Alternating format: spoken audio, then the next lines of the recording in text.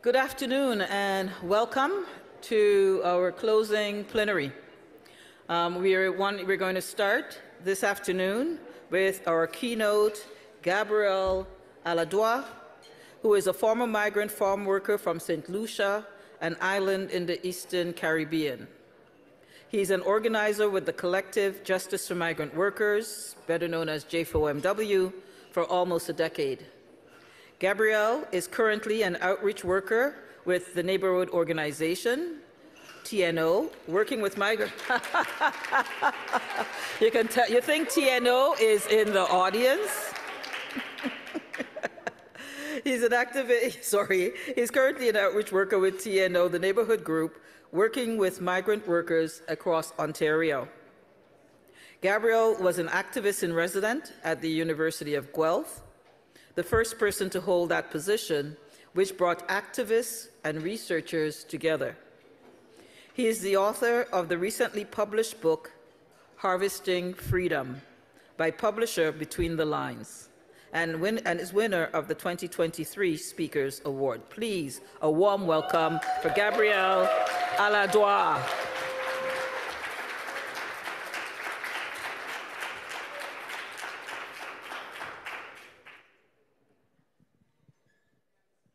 Listen. Special greetings to each and everyone. It is said Canada is the most diverse country in the world, and Toronto is the most diverse city in the world. When I look at this audience, I see diversity. I'm seeing people from,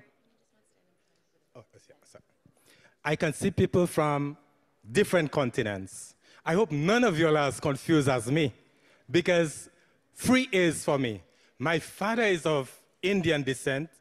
I associate with Asia. My mother is of African descent. I relate to Africa. And now I am in Canada. I relate to America. Are you all as confused? I don't know which continent to choose. Are you all as confused as I am? And that is what our heading is about today. That is what we want to focus a little about today. Is Canada, is Toronto, is your organization, and are you prepared? That is why there's professional development. Are you prepared to be welcoming and inclusive for all those people coming from all different continents? That is what I want to focus on today. And to focus on that, I want to tell you, we just had food a while ago. Did we have a healthy meal a while ago? We are all connected by food. But I believe, personally, I believe that the food that we eat can be the safest form of our medicine. I also believe that the food that you eat can also be the slowest form of your poison. Are you concerned? I want to tell you a couple of other things. I wear different hats. And let me see if I have a few of them here.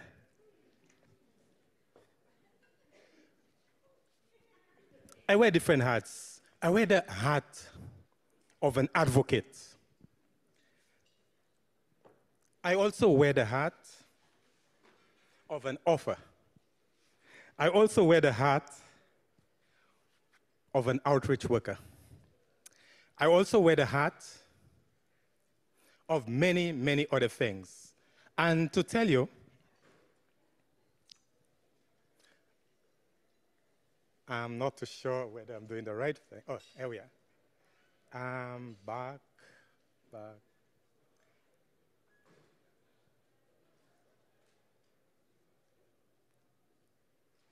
I am not sure if I am doing the right thing. Okay, I want to tell you, in Canada, I discovered I am many things. I discovered I'm a God. My very surname, Allahdua, has roots. Allah is the Muslim name for God. I am a God. I want to tell you, I'm also an angel. I know I didn't come with my wings today because I knew the doors were too small. By my very name, Gabriel, makes me an angel. But I want to tell you, being a migrant worker, my labor is used, and that's what we'll be talking about. My labor is used to create somebody's heaven. And that is what the stories of migrant workers are. We'll get into that. I want to tell you also, I discovered in Canada, I'm a slave. Like my mother's ancestors, my labor in Canada is being exploited. I'm half human in Canada. The very Constitution of Canada denies me basic human rights. Am I second class? Am I first class? Or do I have no class? We'll talk a little about that. I also discovered I am a lab rat. A lab rat. What does that mean? All the things that they've tried on us, short-term employment, contracts, all of those things that they've tried on us, they're now bringing it into mainstream employment. The things they've tried on us, they want to try it on you. Are you really willing to fight back, or are you willing to accept? So,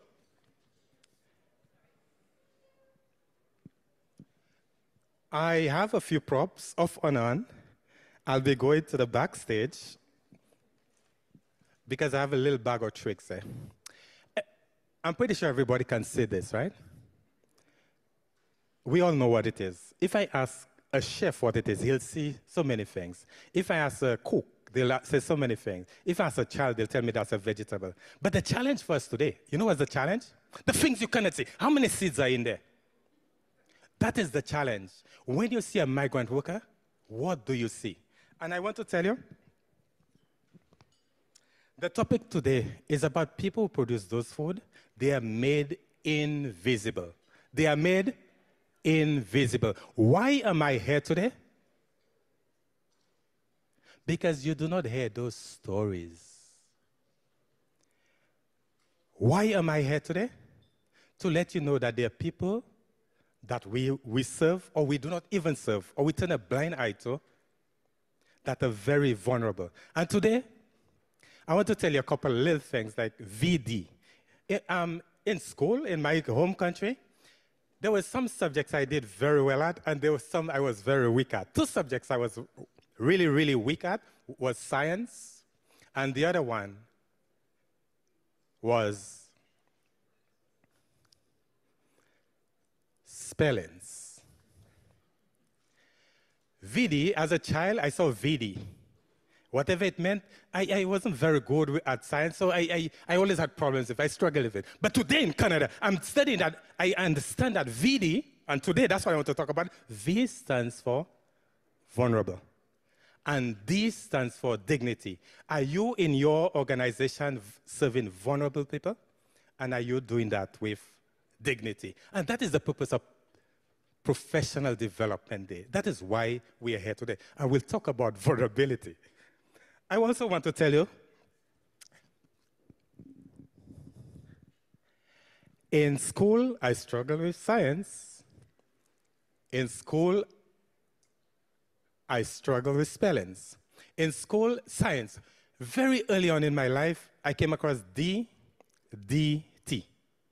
DDT. Do we know what that stands for? That's like the longest word you'll see in science. So things like that helped me to discourage me from studying science. But in Canada today, what did I discover? DDT. What does DDT stand for? DDT. Canada says to Europeans, we cannot deny you freedom. Canada says to Europeans, I cannot deny you rights. Canada says to Europeans, I cannot tie you to a farm. DDT. The same Canada says to migrant workers from the global south, DET. Who is a migrant worker in Canada? D. From the very Constitution of Canada, migrant workers are denied basic things. We are denied the right to participate in family life, denied the right to be protected by ordinary, and that is in the very Constitution of Canada. Is that an accident? Or is that by design? E, excluded. The laws that are designed to protect workers in Canada, migrant workers are excluded. Recently was Thanksgiving Day, a holiday. That's when you shared your best meal with your family. Your best days in Canada are migrant workers' worst days in Canada because we excluded. And I will get into that. I hope I have enough time to get into that. We need to get into the detail. And I said T. What does T stand for? D-E-T. T, tied. Migrant workers have a tied work permit. Migrant workers have a tied work permit. So let me summarize all of that together. To be tied to your employer, denied so much, and excluded from so much. How would you call that? Do you have a dictionary? How would you call that? You're denied so much, excluded from so much, and you're tied to your employer. How would you call that? How would you call that? And that's basically the food that you've had. And in Canada, you know the amazing thing about Canada? We are made invisible. You see all those lights that are on me? Yet still we cannot see the migrant. We are made invisible. And I want to bring some visibility to that. But I do not have a PowerPoint. However, I'm going to ask my colleague to help me with some posters. And I need to shift the location a little bit. So we will go this way, right? Thank you. We go this way in front of the podium. Yeah. Thanks for your patience. Give in front of the podium, Yeah.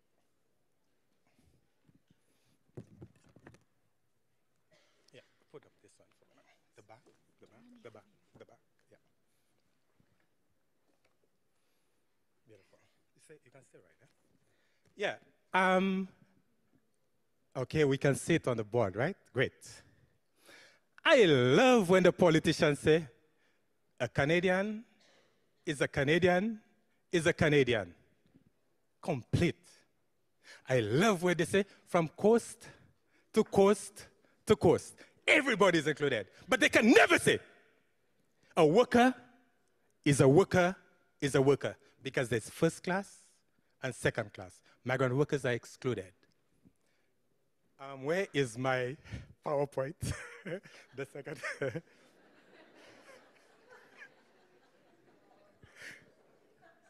Yeah, I'll bring all the others.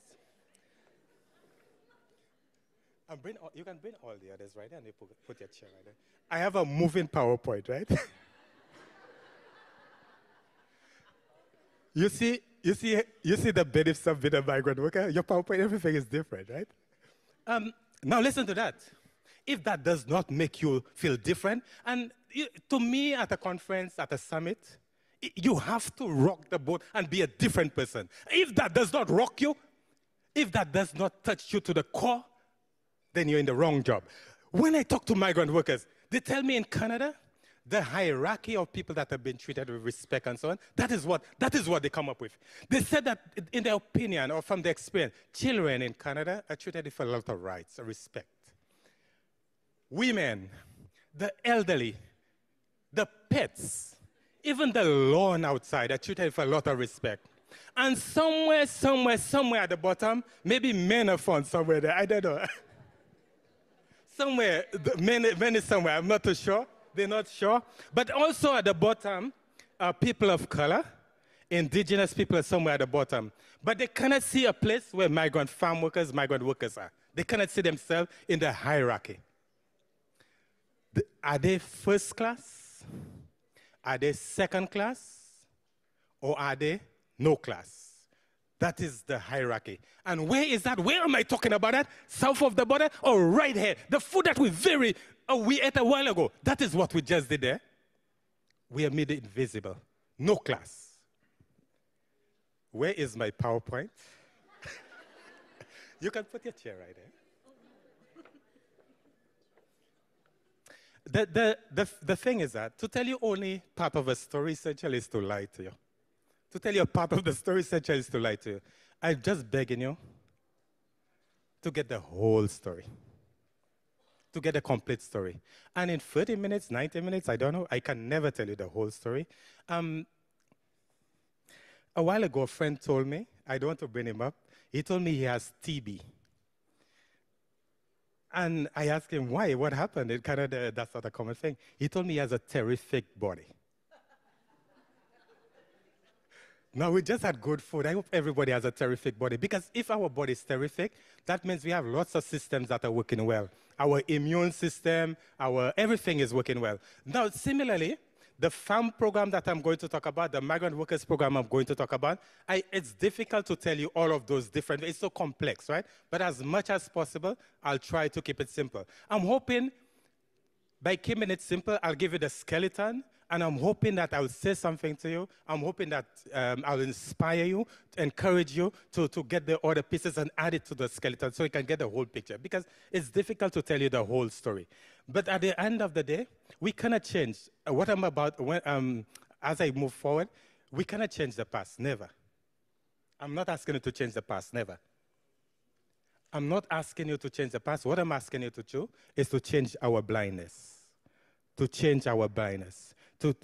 If you can shift your focus a little bit, that would be a victory for me. To shift our focus, our blindness. The issues are right there on our nose, under our nose, but we become blinded to it for so many reasons.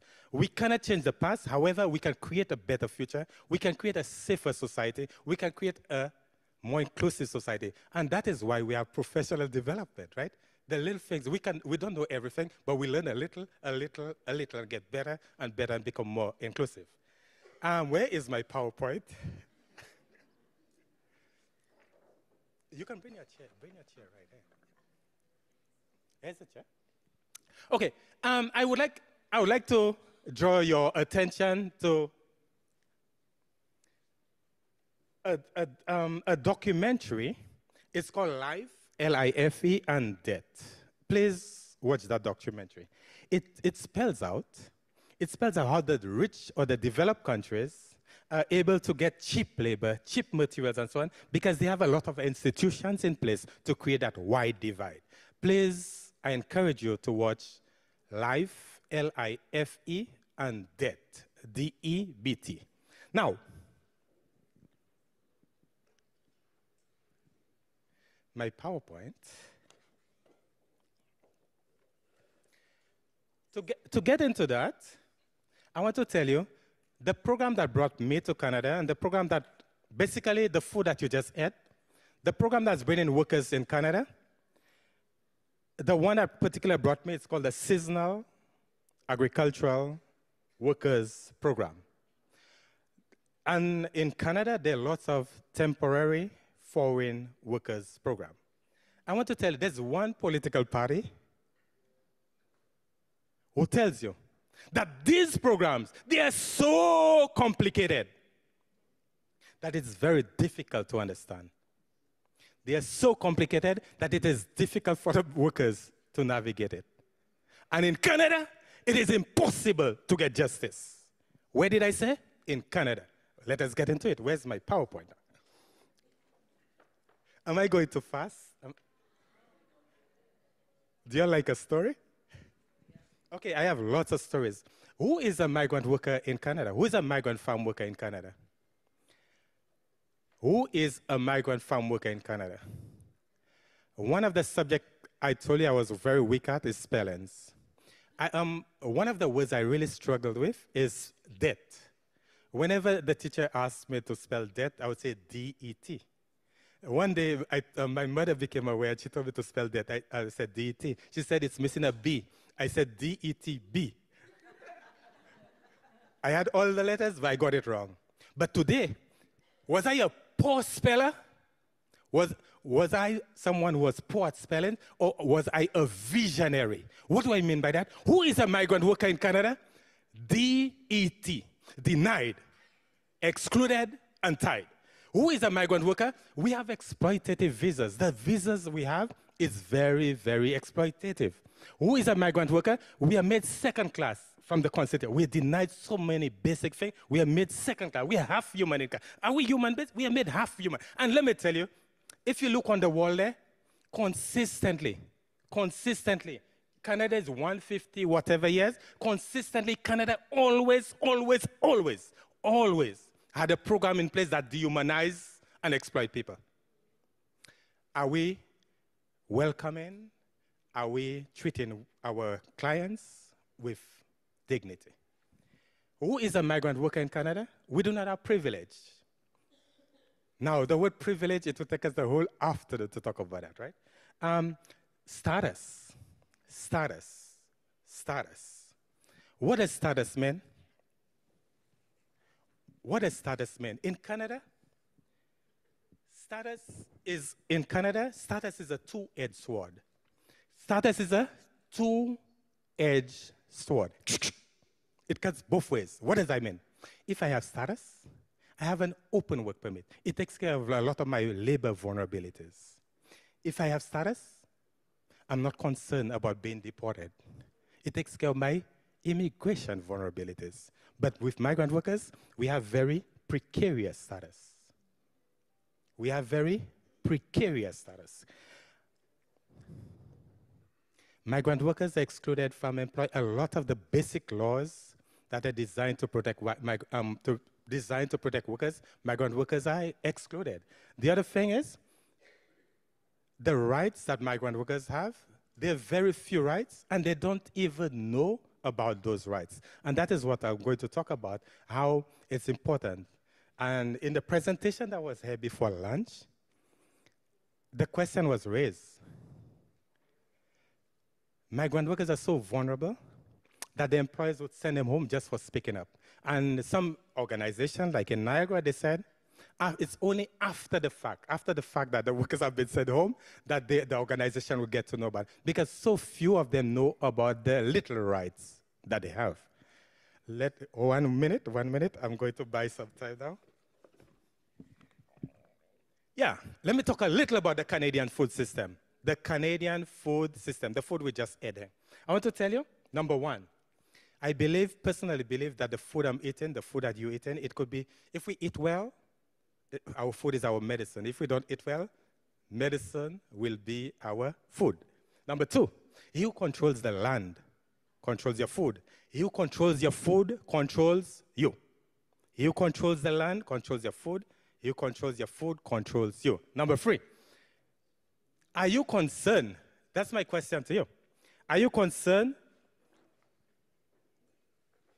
Are you concerned whether your food is being grown by those who respect the soil, respect the environment, respect migrant workers? Are you not concerned whether they exploit the soil, exploit the environment, exploit migrant workers?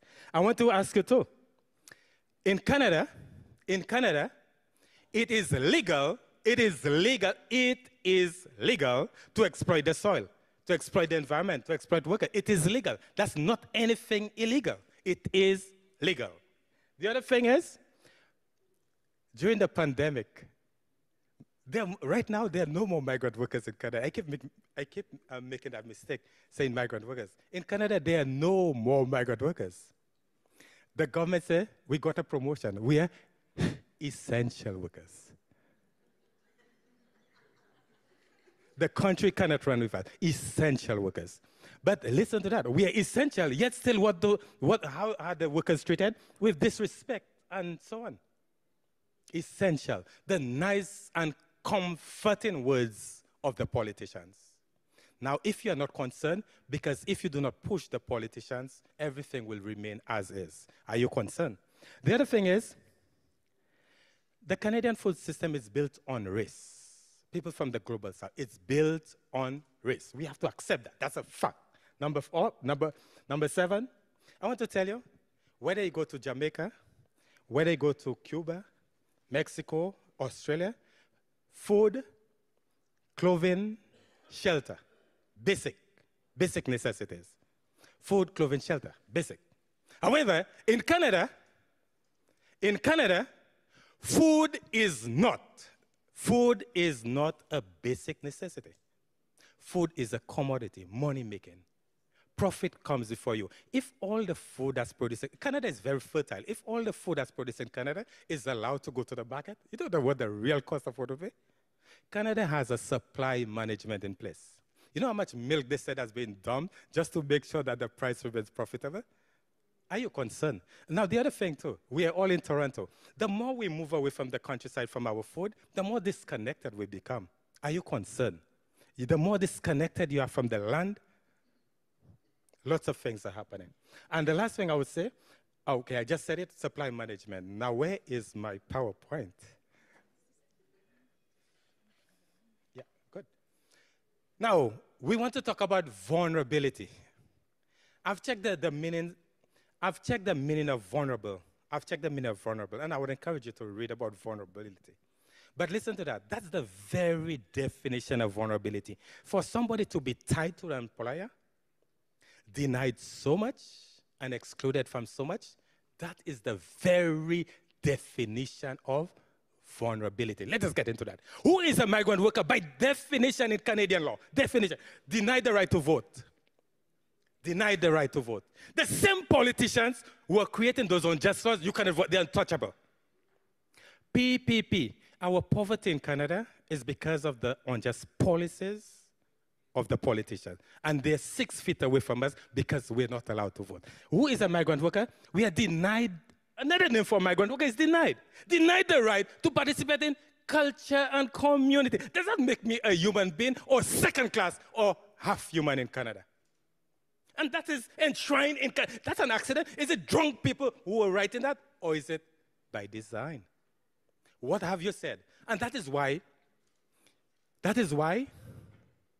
I will figure out, in the time that I have remaining, I'll figure out whether I'll punish each and every one of you all here, or whether I'll reward each and every one.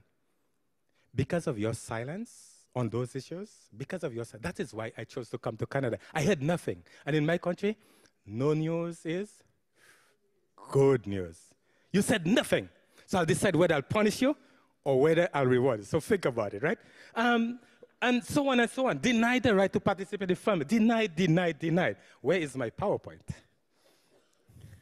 You're super fast. You working by electricity or you're real? You can sit down there. Are you a real migrant worker?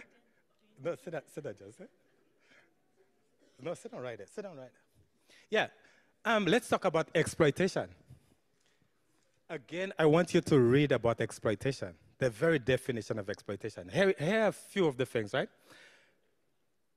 Being tied to the employer, being tied to your employer. What are some of the issues that migrant workers face? Let me see, number one, restriction. Let me tell you, let me put it this way. Being a migrant farm worker, not only is my employer, my employer controls my housing. My employer is my landlord. My employer, they control the travel agency that's booking our flight in and out of Canada. My employer is my travel agent. Every aspect of my life is being controlled by the employer. That is the very definition of vulnerability. Now, if I'm tied to my employer can kick me, my employer can kiss me. That is the definition of vulnerability. And so many obstacles that my wage theft. Can you imagine the amount of issues? I'm tied to the employer. And what happened to? Not only am I tied to the employer, do I live in the city? No, we live on the farm. We are property of the farmers.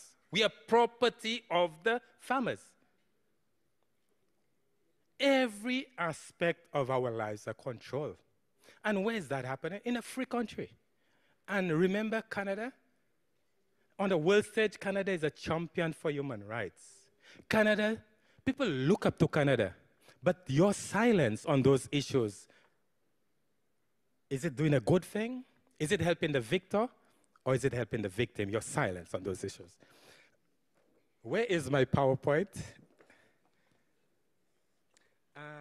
Let me just use that. I'm sorry, hold it for me. I want you to, again, as I said, I can only give you the skeleton, and I want you to do additional reading. For example, the UN Sustainable Development Goals. Are you aware of that? What is one of them? No poverty. Did I hear that? Did you hear that? No poverty. Did you hear that? No poverty. But yet still, migrant workers are being paid, what wage they are being paid? Minimum, the lowest, minimum. You know what's minimum? The very low of the lowest. And on top of it, migrant workers, because it's a legal program, all the legal deductions are taken from minimum wage, including EI, and they cannot access. The government will knowingly know that they cannot access it, yet still, it's literally everybody is milking the migrant workers. And when the UN says no poverty and zero hunger and all of that, you can see how our system is perpetuated. Are you willing to take on the challenge to look at the most vulnerable in our society? Just now, kindly hold it up for me. Yeah. I used the word excluded. Listen to that. I just said a while ago that the laws that are designed to protect workers in Canada, migrant workers are excluded, excluded, excluded. Listen to that. Minimum wage. What did I say? Can you hold it up there for me? Minimum. You remember what minimum is? We excluded from that in Ontario. Overtime pay. Overtime pay. Migrant workers are excluded, excluded, excluded. And the only thing that we're entitled to is occupational health and safety. What does that mean? Occupational health and safety. On paper, we can refuse unsafe work. We can refuse unsafe work. But somebody who's so vulnerable, in truth and in fact, is that practicable?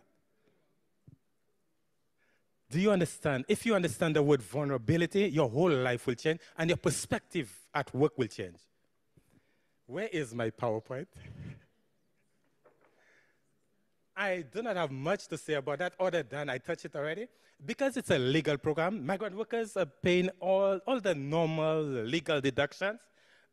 FA, CPP, EI, all the housing, and so on. They pay all those, and it is from minimum wage. So at the end of the day, are migrant workers really and truly being paid minimum wage or minimum?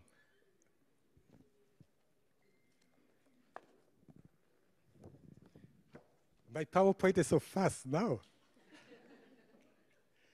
Let me say a few things about housing. A lot of the times, the houses that migrant workers are living in, you see how comfortable we are here? It's not regulated. Who are the people in charge of housing? Is it the federal, the provincial, or the local government?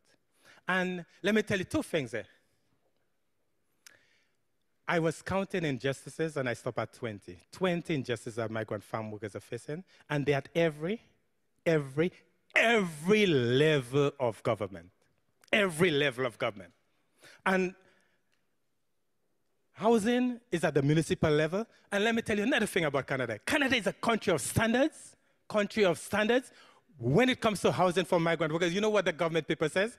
The employer must provide adequate housing. The word adequate, is that the word of standard? Adequate housing. Where is my PowerPoint? Let me take this one here.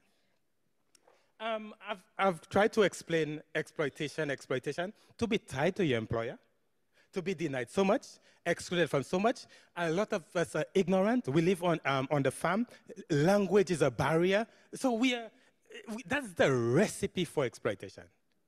A lot of the workers are Spanish speaking. If you take a Jamaican, he speaks English, give him a piece of paper he can't read because Jamaican patois is another recipe for exploitation. Just now, hold on, let me see.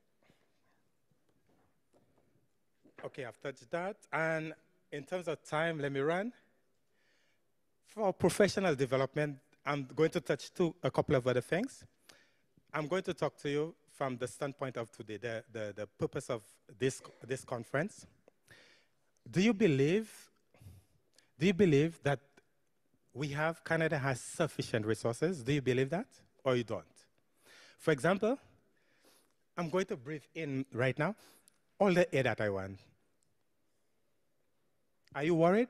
No, because there's sufficient, not sufficient, there's more than enough for everybody. Even though I take all the air that I need, there's more than enough for everybody. Canada,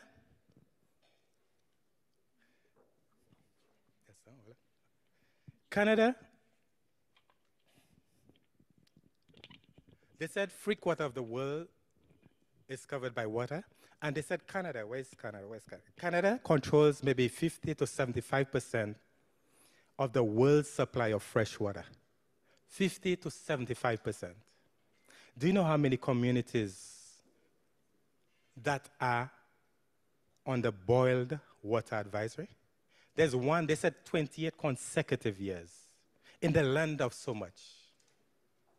Is that real? In a country that has an abundance of it, there's so many that are denied that basic thing. You now, as an organization, you as a worker serving the clients, do you believe that we are all equal? Or do you believe that they're first class, second class, and no class? What do you believe? That is where professional development comes in. What is your mindset? How are you going to serve those clients? Do you believe that there's enough for everybody? Do you believe that there should be first class, second class, or we are all equal? Other questions would be, do you believe, are you progressive or are you conservative? What does that mean? Do you believe that you've had your best days and you need to be careful? Or do you believe that tomorrow can be better than today? What do you believe? That is your mindset. How are you going to approach your work? My PowerPoint is so fast. At the end of the day, I want to ask you, are you concerned? Are you concerned? Are you awake? Are you awake or are you sleeping? If you're awake, you'd focus on others and how am I contributing to a better society. If you're asleep, you focus on yourself, and that's it. So you're concerned, are you selfish or are you selfless? That is the question. How professional development, how are you going to take that next step tomorrow at your workplace? Now, in summarizing, my PowerPoint is so fast now, I can't even keep up. Remember I told you, DDT. What did Canada say? I cannot deny Europeans freedom. I cannot deny them rights. I cannot tie them to a farm. What did Canada say to workers? DET. Migrant workers are denied, they're excluded, and they're tied. But let me tell you, that is why there's that big, huge campaign for status. What does status mean to a worker, to a migrant worker? If I have status, to the average Canadian, you know what they believe? When you have status, you can live in Canada. Yes, that's right. But to a migrant worker, you know what it means? It means that thing that will help me to refuse unsafe work. I can choose my employer. It means that thing that will help me to be united with my family. Status means it is that thing that will help me to be treated with some element of respect. That's what status meant. So would you fight? Would you help the most vulnerable? That is the best tool. Listen to that. DET, denied, excluded, and tied. That's the best gift the government can give to an employer. To deny people, exclude them, and tie them to them. That's the best gift the government can. That's one of the best gifts you can give to a migrant worker, status. The other best gift you can give a migrant worker in your service is dignity. I want you to read, I can never overemphasize dignity. And a couple of the two last things, because of time, I need to cross in front of you and take some papers here. No, just that. And as far as I know, there'll be lots of time for Q&A, because there's no way I could tell you everything. A couple of things,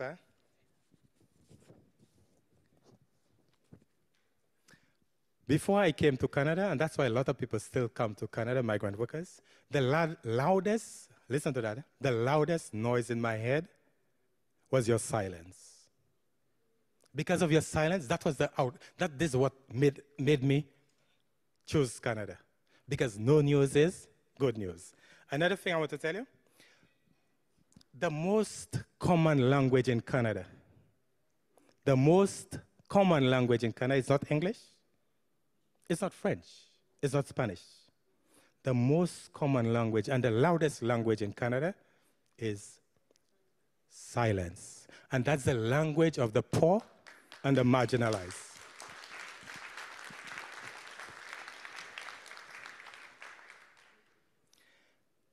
Today, I want to challenge you, going forward, to shift your mindset. Are you seeing your clients as clients, or do you see them as your loved ones? Do you see them as, are you inclusive? I'm going to treat them with dignity and make it an inclusive environment. I want to challenge you on that.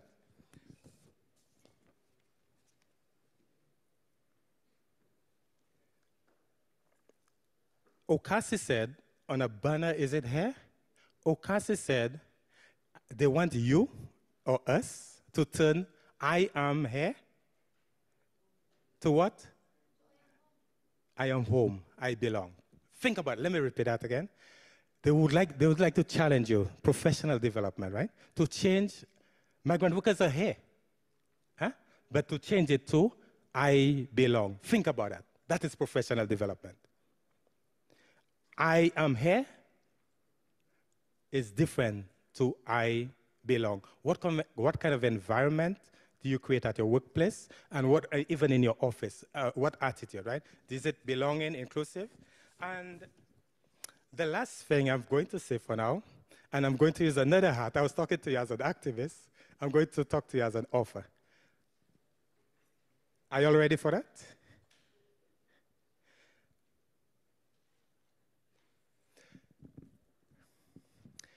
The last couple of things is about being an author. It is said the farm worker program is started in 1966 in Jamaica. This year it's 57 years. It is said that in 57 years, that's the first time a migrant worker is publishing his or her story. So, that's the bright side. The flip side to it. Silence, no news in Canada. Silence, no news in Canada. Is it because of good conditions, or is it because of suppressive conditions? No news, 57 years. Is it because of great conditions, or is it because of very suppressive and vulnerable conditions? What is your position? I want to tell you, I wrote these books for 101 reasons, but to summarize it, let me tell you the 3 main reasons why I wrote this book. One, I wrote this book because I believe in and I want a Canadian food system that is healthy, that is sustainable, and that is just. That's what I want. Is that what you want? I don't know. I wrote this book to bring hope and to bring freedom. I want to bring hope to the many, many migrant workers who are vulnerable and who are tired. I want to bring freedom even to myself because I carry 3 legs. I carry 3 legs, 1 leg from slavery, 1 leg from indentured labor, and another leg as a migrant worker exploitative labor. So my mother, so my father, so the son, when will that stop in my family? So I wrote that book to bring freedom, to cut exploitation in my family.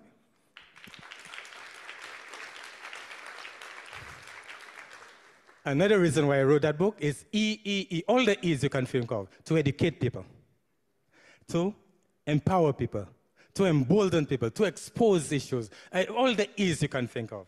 Because what happened? Listen to 3 things. Canada is a country with a culture of silence. Nobody says nothing. That is one reason why I wrote that book, to break the silence. Are you willing to break the silence? Another reason why I wrote that book is migrant workers are made invisible. We are made invisible. You don't see us. So to bring visibility to people who are made invisible. Another reason why I wrote that book.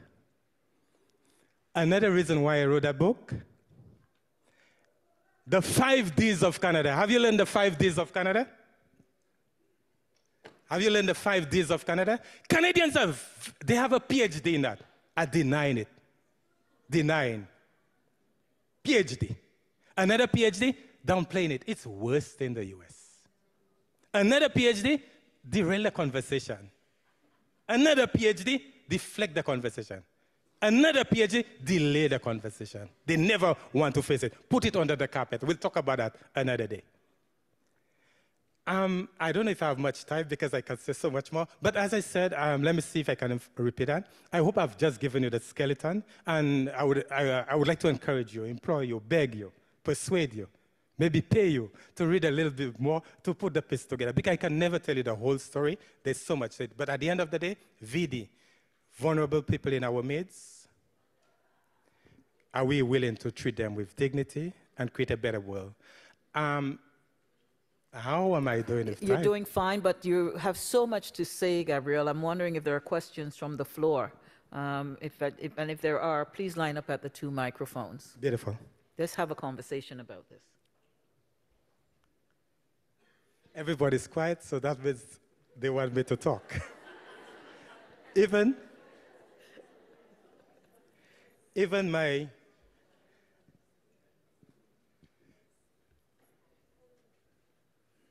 I like using props.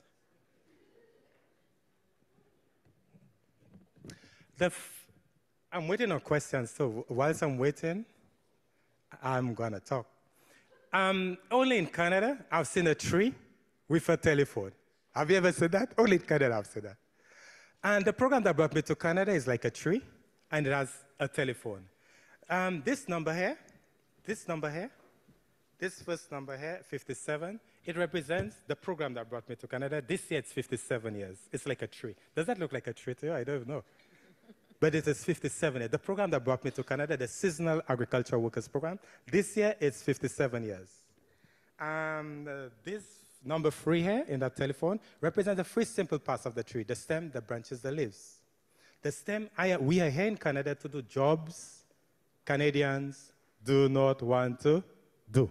What are the jobs? The jobs, the dirty work. Difficult, dangerous, and deadly. Every year, an average of 2 workers are dying. That tells you how dangerous, difficult it is. If workers are dying, can you imagine how many more are getting injured? So that's the stem. We are here to do jobs Canadians do not want to do. What the branches? We have a tied work permit. What does that mean? We are tied to our employer. And the leaves, we are denied.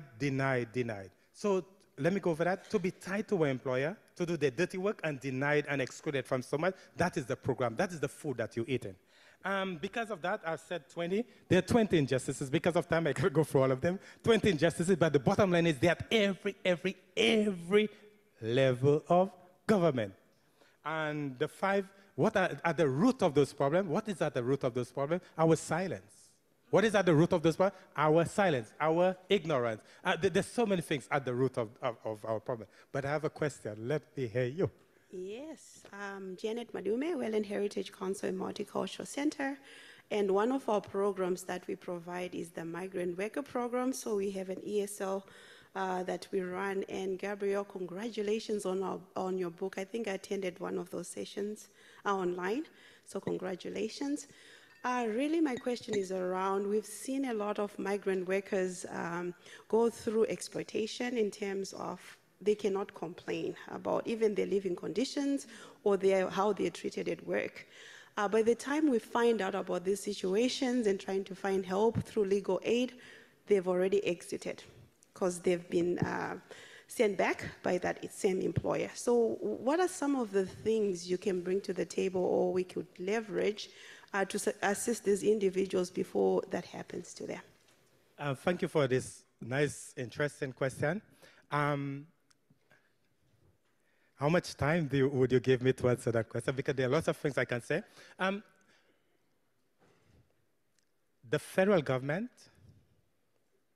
has set aside millions of dollars to educate and empower workers about their rights. Presently, the TNO, the neighborhood organization, they receive funding to work with migrant workers across the province. Is that, based on what I've said, is that good money? Is that a good project? Is that an essential project? Is that an important project? Is it? We know migrant workers, their reality is they live on the farm, they're isolated, they're not among us. How many migrant workers are there?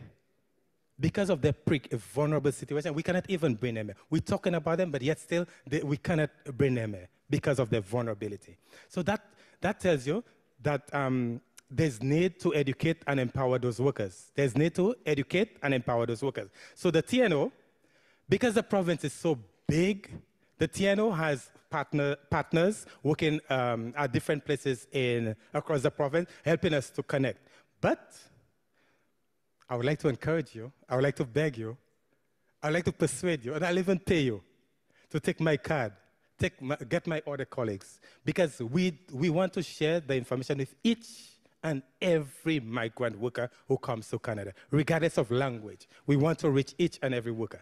Remember, they're vulnerable, they're in difficult situations, but make sure you take my card, make sure you get to know my colleague, make sure you get to know who TNO is and who the partners are, because we want to leave no stone unturned. These are 2 vulnerable people, and not only are they vulnerable, who is a migrant worker? Migrant worker essentially is your food security. Without them, you have no food. Without migrant workers, we have no food. What is life without food? Food is a basic thing, right? So protecting a migrant worker essentially is protecting your food. So make sure you connect us to each and every migrant worker. Look at that. P. What are people planting, picking, processing, packaging? Even in the restaurants, they prepare your, what are people? It's always people of color.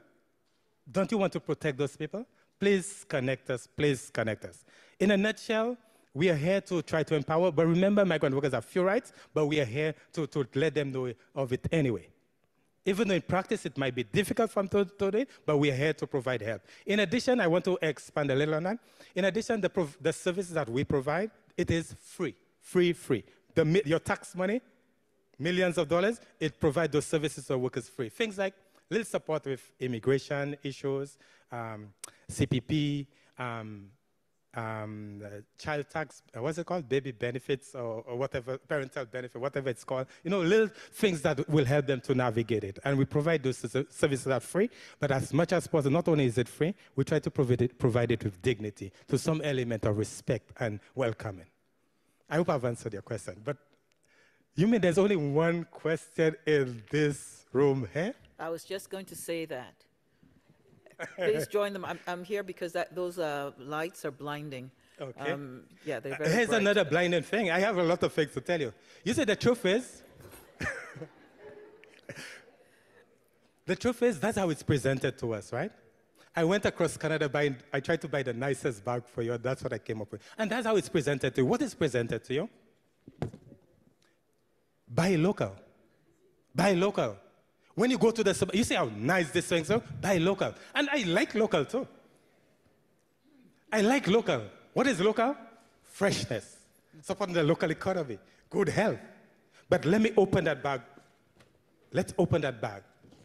When you buy local, let me go to the garden and get something local. When we buy local, you know what Canada is telling you? That we want black people, brown people, people of color. When you buy local, Canada is telling you we want people of color, and especially if those people, they struggle with English. English is a second language. So even better yet, those people of color, they struggle with English, even better, if they're ignorant about labor issues and employment issues. Let me go over that again. Canada is saying, send me people of color. They struggle with English, so I can exploit them easily, I can play with them, and even better, if they don't know anything about labor issues, human rights issues. And hear that. Canada said, come, you're welcome here. But you're welcome in a climate of fear. There's a lot of fear, and I can spend the whole afternoon talking about fear. One element of fear, let me say a few elements. To live on the farmer's property. On the farmer's property, you see, at the entrance of the farm, you know what it says? Private property, don't trespass it. That's one element of fear. The employer, they control the travel agency. That's another. The moment you speak up, you're on the next flight. That's another. So we're welcome in a climate of fear, and we are forced to become submissive and compliant.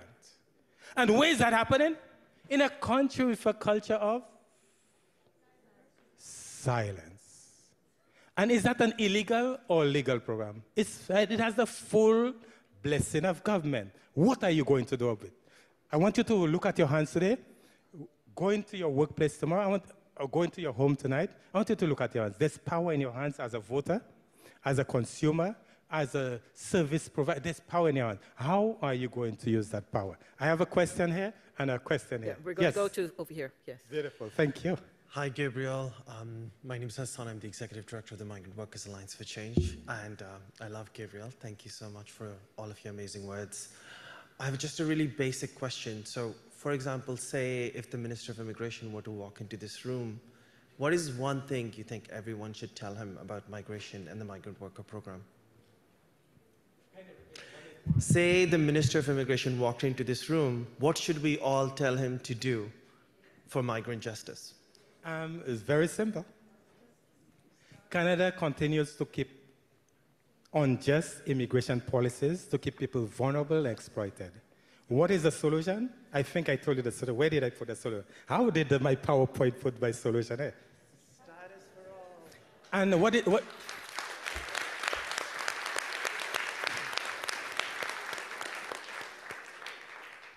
Let me remind you, status is a two-edged sword. It takes care of our immigration vulnerability. It takes care of our labor vulnerabilities. So In my home country, when we have a lot of pain, we take Panadol, Tylenol. In Canada, what do you take? Advil, Tylenol. This is our painkiller. This is migrant workers' painkiller.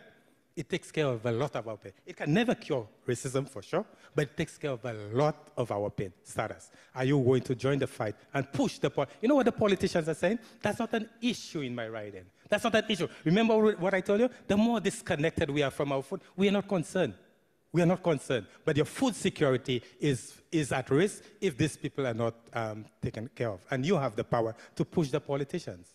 Because the unjust, we are not saying Canadians are bad. We are not saying the politicians are bad. We are not saying the consumers are bad. What we are saying, the policies are bad. And we can change them by pushing the politicians. My friend. Hi. Hi, everyone. My name is Mahda. I work for OCASI's PSI project. Thank you so much for this talk. I find so valuable what you said about the importance of education, educating people about their rights, and programs we have in place to do that. I'm wondering also about beyond personal education and workers knowing their rights, the power that comes in collectivity, in creating associations. I mean, we're all here because of the power we have in coming together, bringing organizations together. I'm wondering if you can speak to some of the alliances of migrant workers and the movements that exist in Canada, and ones that we can support as workers who aren't migrant workers, or who don't even necessarily work directly with migrant workers. Good question. Thank you for this nice question. Can you take my card to join my club? Yeah, across Canada, one thing, there are lots of groups and organizations across Canada that are there fighting for migrants, lots of groups, right? In each province, there will be different groups. I'm not too sure. Are they all from Ontario? Yes. Okay, Ontario. There are lots of groups in Ontario. And a technique that the government uses is to pit one against the other. To pit one against the other. And I want you to be careful of that, to pit one against the other. At the end of the day, injustice is injustice.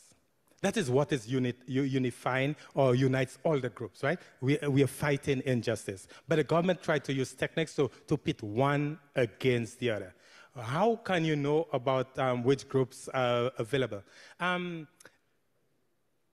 are lots of groups. I don't know in your area, but for example, as you heard in my introduction, or when I was being introduced, activists and residents at University of Guelph, I try to bring researchers and activists together. There are lots of different activist groups, lots. There are people, Hassan is a good contact person. I am one, I'm not too sure. There are lots of others, and just get in touch with me, get in touch with Hassan. I'm not too sure if I've recognized others there, but there are lots of people fighting with and for migrant workers. At the end of the day, we are fighting injustice. But the government always tries to use techniques to put one against the other, because the more we fight among ourselves, the issue remains the same. Did I answer that? Where are the questions? Where are the questions? We have time for one more question. Yes, my colleague. Tell us who you are and... Hi, my name is Linda Tanous. I'm with Adult Language and Learning in Chatham. So I've lived in Chatham. I've been in this sector for about 13 years, but prior to that, so I've lived in Chatham, Kent, Leamington for quite a while. And prior to working in this sector, I never even knew what migrant workers were.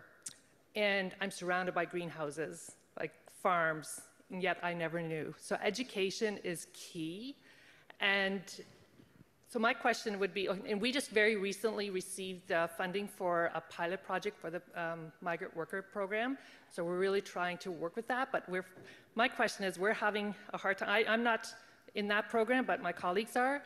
And they have shared that it's very difficult to get into the farms because they're trying to reach the vulnerable, reach the migrant workers so they can educate them, give them their rights. But the employers, of course, they don't want us there. And so we reach out at grocery stores, other community centers. And so how do we get some of the employers to trust us to, I don't know, yeah. But anyways, thank you so much for your presentation. It was excellent. And I'm like, looking back now, like 15 years ago, like I'm ashamed that I didn't know. But again, it's education. We need education. So I would love for you to be able to speak at every community, like a municipality, at the mayor's office, and present what you presented today.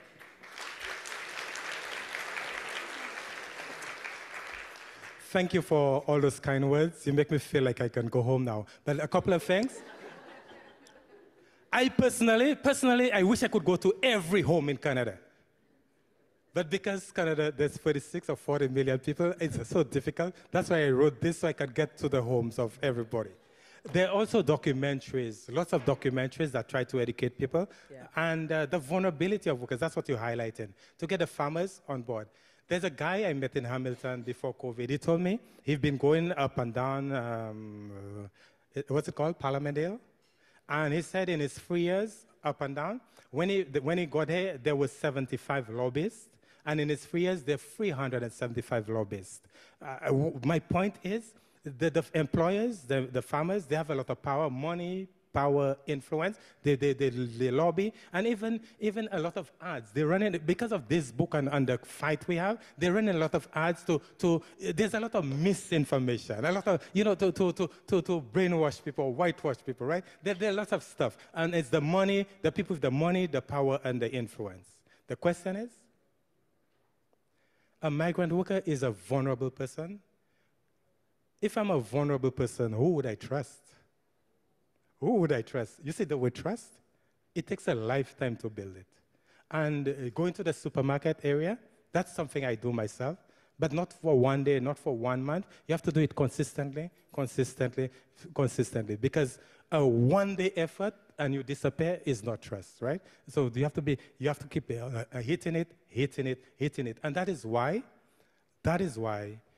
I would like to encourage each and everybody to try to connect us with workers, because they're vulnerable. Some workers, they've been here for 20 odd years. They've never been to a home of a Canadian. Are we welcoming? Are we diverse? Are we inclusive? Are we the most multicultural country in the world? Tell me. Professional development. Thank you. Thank you so much, Gabriel.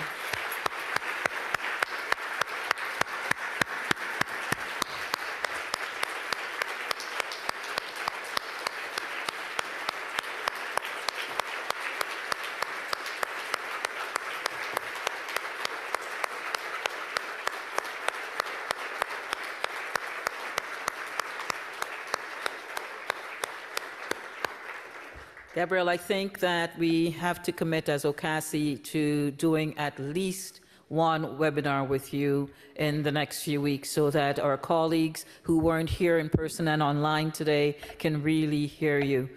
You don't know how much you have shared and how much you have raised our education and knowledge about the plight of migrant workers. Thank you. I think you've converted quite a few people here today that they have a commitment to join the fight for status for all. Thank you once again. We have a slight change in our program. Yeah.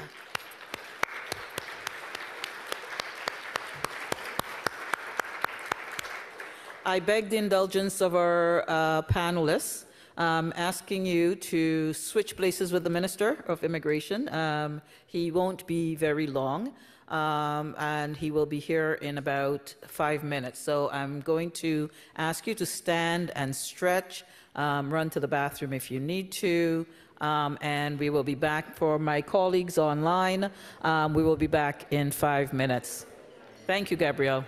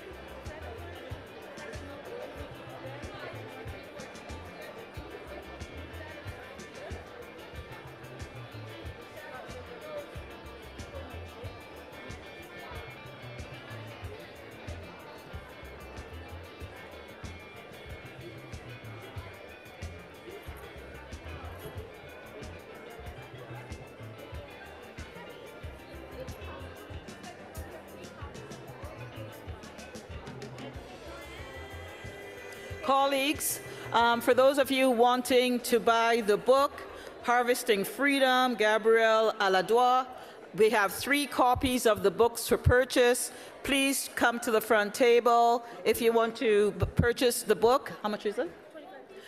$25 each. A great read.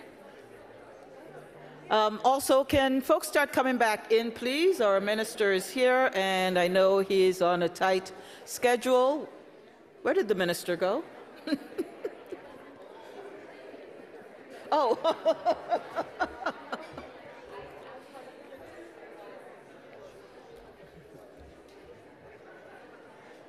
What's his writing?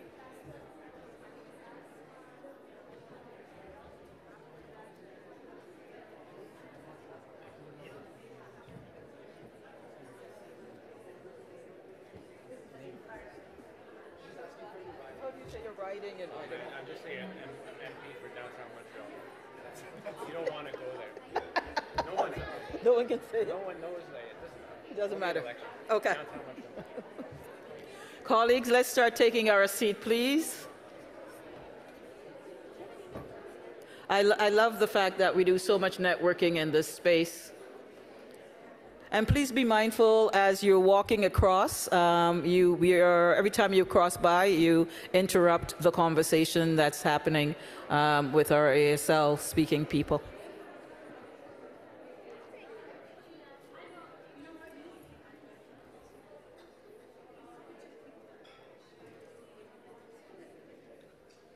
Let's grab a seat, please.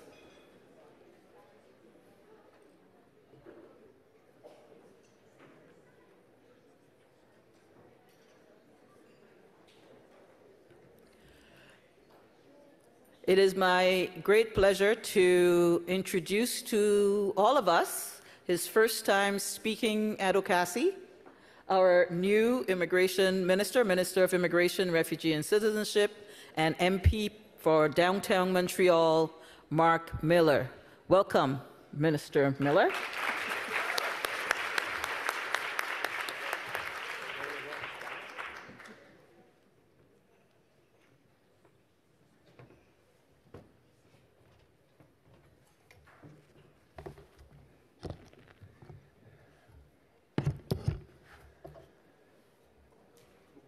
Bonjour à tous. Good afternoon, everyone. I heard the prior panel, they were looking for me. They had like a question. If you had the minister here. We were actually outside like hiding. So we would avoid the question. But someone can ask it later if they want, because I think it sounded like it was an important one. Let me first start by recognizing the territory we're on, the traditional territory of many nations, including the Mississaugas of the Credit, the Anishinaabe, Chippewa, Haudenosaunee, and Wendat peoples. Now, obviously, the home to many diverse First Nations, Inuit and Métis. I want to congratulate you for 45 years, where you've had a voice in the settlement sector with fewer funds than today. And your fierce advocacy for eliminating barriers for immigrants and refugees and people looking for a new hope in Canada and finding it here. This conference and the meeting we have today will be an opportunity to continue to foster your new ideas, work and continue your resistance and renewal, but also as an opportunity for me to meet you and hear directly from you the work you're doing. Already, I am able to convey what you tell me. These aren't sort of just photo ops. Glad to take pictures, but I get a lot of really, really good feedback from you, and it's stuff that I can actually take back, sometimes even around the cabinet table, but also in particular with my department when they come up with ideas and it doesn't necessarily mesh with what we're hearing on the ground. Often it does because I have a really good team. I do trust them. But you are playing a very important role when we have the chance to chat together and you have the chance to advocate. Obviously, our minds don't always meet, but we have the opportunity in the forum to do it. And what I want to say is, if you get anything from this speech, is that your advocacy and what you're doing counts. You're doing stuff that we can't do, nor should we be doing. And so I'm really glad that the work's being done. Au cours de la semaine prochaine, je ferai un nombre d'annonces, un certain nombre d'annonces, notamment le plan annuel sur les niveaux d'immigration qui sera déposé, présenté au Parlement d'ici le 1er novembre, donc dans la première moitié de la semaine prochaine. J'apprécie le travail acharné et votre contribution de toutes les organisations à notre système d'immigration, ainsi que la manière dont nous devons de mieux planifier et nous adapter à l'avenir. Si j'ai retenu une chose dans mes 2 mois et demi, 3 mois et quelques miettes comme ministre de l'Immigration, c'est qu'il faut vraiment mieux planifier. Over the past year, we've valued the feedback you've given us on a number of things, but particularly as we prepare to launch the calls for proposals for the Settlement and Resettlement Assistance Program before the end of November. We've heard that building and welcoming communities requires a collaborative effort with community groups, different levels of government, your organizations and companies all working together. And I get that we sometimes trip over each other.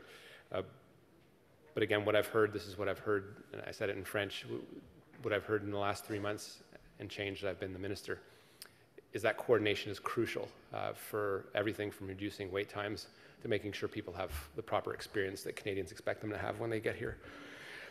Based on your feedback, we are continuing to modernize our services and looking to leverage hybrid and digital service delivery to offer smaller and rural areas the same level of support that large cities receive. We do know and acknowledge the outstanding needs of large cities at the same time. We will continue to improve the services, in particular for Francophone minority languages communities with the Paris Pour services for Francophones, by Francophones. This is a key aspect of the federal government's jurisdiction that has often been criticized from not being utilized enough. And it goes to our credibility as a government, especially in our role as a bilingual country. We're making changes within IRCC as well to ensure that we can contribute to support your work, as well as the needs, and in particular the needs of refugees and displaced persons. For instance, we're creating a team to monitor international affairs so we can see issues as they emerge and be better prepared to respond quickly and diligently. And sadly, this is a skill set that we are now deploying in real time with the real humanitarian tragedy happening in Israel and Gaza. Ces changements visant à vous soutenir et à améliorer le système d'immigration sont extrêmement importants. L'immigration et le travail que vous faites pour la soutenir est plus important que jamais. Notre population vieillit, vous le savez bien. Le nombre de travailleurs qui soutiennent des programmes vitaux tels que les pensions, les systèmes sociaux, les soins de santé, l'éducation est passé d'environ 7 pour 1 quand j'étais petit à près de 3 pour 1 au cours des 50 dernières années. We do need talented newcomers for our own survival, to address labor shortages and drive economic growth in order to support these critical programs in the future and to support what Canadians expect us. In the last few years, OCASI members have shown Canadians in the world that it's possible to have a good humanitarian system and help newcomers integrate with support services in a way that ultimately benefits us all. Refugees are also highly skilled workers in tech, nursing, trades, and other fields in an area that we haven't tapped into as well. That skill set is there, and it's something that we have to do a better job in coordinating. I do note, and I know a lot of you, since you are on the front lines, have noted perhaps a wind of change in Canada about how immigrants, whether it's people that come here in economic classes, parents, grandparents, refugees, asylum seekers, there's been a turn in the wind, and I think that is something that is immensely scary. It's something that we all need to fight against, and perhaps, I guess, not take as granted as much the consensus that has been built over immigration generally in a country like Canada. It's something I think we all need to fight against, because I think we still need to step up for immigrants and refugees, as they are the first people to feel that pain and blame for things that aren't their fault. The housing crunch has never been the fault of refugees and asylum seekers or immigrants. And in fact, we wouldn't have a number of the houses we have today without that skill set. So looking at and really raising up the value of people as they help continue to build this country is really something that we have a job as the federal government to enhance. But it also, through the work that you're shining on, is something that we will have to continue to focus on the next little while. I believe in us. I believe in Canada. I believe in our ability to do it. And this isn't sort of a dire warning, but what we are seeing often in some of the criticism is our own failure to coordinate, our own failure internally, the federal government, but across government levels, whether it was with the provincial government, cities, organizations. And the whole concept of tripping over each other actually fuels that narrative at times. So this is something we can work on, and I certainly think we can do so as a country. When I talk to my international partners, what we're doing is the envy of the world. It's still worth pursuing and lifting up.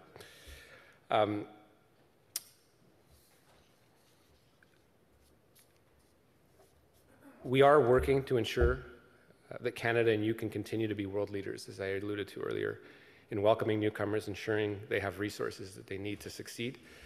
And with your feedback, we're working to better align our programs and services with the needs of employers and communities and better reflect the capacity to support services, particularly in housing. Notre équipe continuera à vous écouter, à travailler avec vous pour obtenir des résultats en faveur de nos communautés, de notre économie et de ceux qui ont besoin de notre aide, de votre aide, et votre travail parle de lui-même. In the last 10 years, you've been there for some of the world's most vulnerable people, whether it's helping Yazidis, the 80,000 Syrians that are welcomed here to flee war in the Middle East, helping Afghans following the return of the Taliban in Afghanistan. I'd note on that end that we're approaching very, very closely the 40,000 target that we have set. This will not be a hard and fast target. There's some folks left behind, and we have to work to make sure that they are not left behind. Obviously, the situation in Pakistan is extremely alarming, but we continue to work to bring more people in, those people that we've made a commitment to. Or welcoming Ukrainians to Canada in the face of a nuclear aggressor because of the illegal Russian invasion. Or just generally the work that you're doing that I've spoken to a number of you about, helping asylum seekers and the waves of that we are seeing in an increasingly uncertain world that has gone over the 100 million mark of displaced people. Canada is not immune to this, and there's no simple solution to making sure that this works properly, but we'll continue to work, and we'll need you for that. Our shared values of equality and diversity and inclusion are reflected in what you do. As we build areas in specific needs, such as anti-racism, 2S LGBTQI+ awareness, and mental health promotion. With you, what you do is difficult, and I acknowledge that, particularly with strained resources, and it does take considerable heart and dedication. The impact you and your teams that have done will help generations shape lives as those who arrive as children become the leaders of tomorrow, thanks to you. Je vous remercie, and thank you.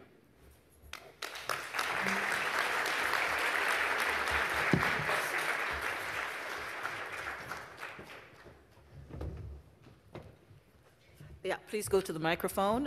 If you have questions for the minister, we'll take a few questions. Line up at either one of the microphones, please. Share your name and your organization and your question. Please be brief. Hello, hi. My name is Esel Panlaki. I'm with TNO, the neighborhood organization. We're based in Toronto. So my question is, we're learning that IRCC's Evaluation and Performance Measurement Division is currently conducting an evaluation of the caregiver pathways. That's very great, and we're happy to participate in that process. And so my question is, would there be opportunity for our clients, the caregivers that we've been serving under the old the old caregiver program, and those under the caregiver pathways to participate in the evaluation process, and how we can support that process? Thank you. Thank you. I'm going to take two questions at a time and then go to the minister. Microphone number 2. Hi, my name is Pupe. I'm a settlement worker with Welcome Center, and I'm happy to be part of IRCC helping clients, and happy to be there and receiving funds to help newcomers, refugees, and immigrants. Unfortunately, we're spending the fund and time, but sometimes it's very hard for us to reach IRCC because there is not an exact way for us to have a contact information, like not calling the 2100 line or sending web form for a request when the client is there. We think that we need a specific way to reach us IRCC when we have clients.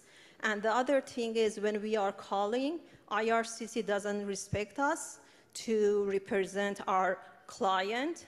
They want to verify the client, and some of the clients doesn't know how to speak English and French. And we are funded by IRCC. We have the capacity to speak in their language, but we cannot speak with the agent. Thank you for that. Minister? You have the microphone in front of you. Yeah. Microphone 4. I think it was Esad. I hope I got your Yep. name. Can you speak to my team after, and we can coordinate how you would provide feedback? I think it would be welcome. So they're right here. Juan is here, and Scott Harris from the department is also here. There he is, right behind you. Right behind you, Behind sorry. you, yeah. So yeah, we'd be glad to take your feedback on that. I do acknowledge the challenges at time on a client basis to get through to folks.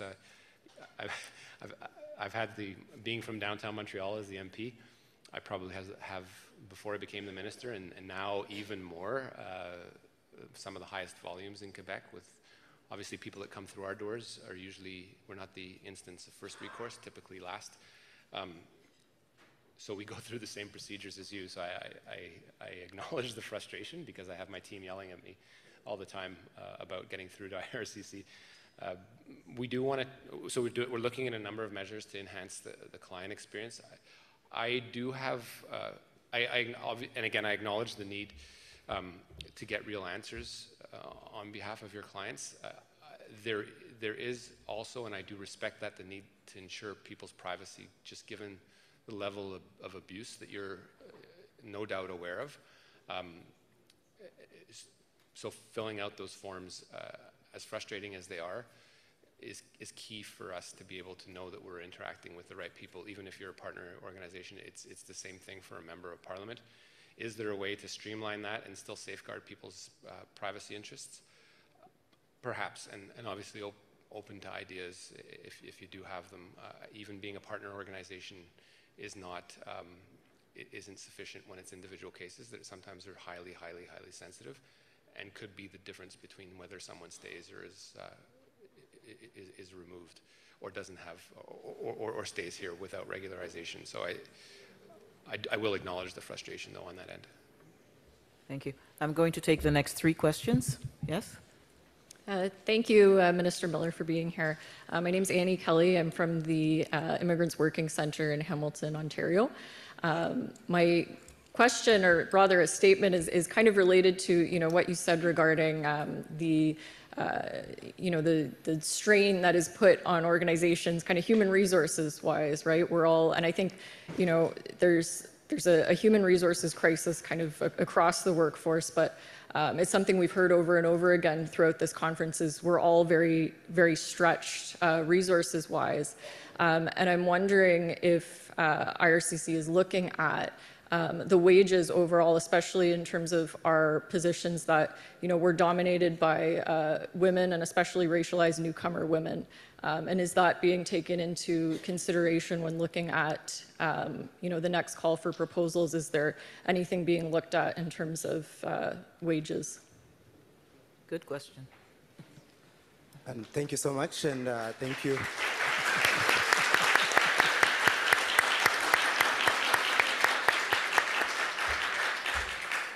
Thank you, Minister Miller, for being with us today.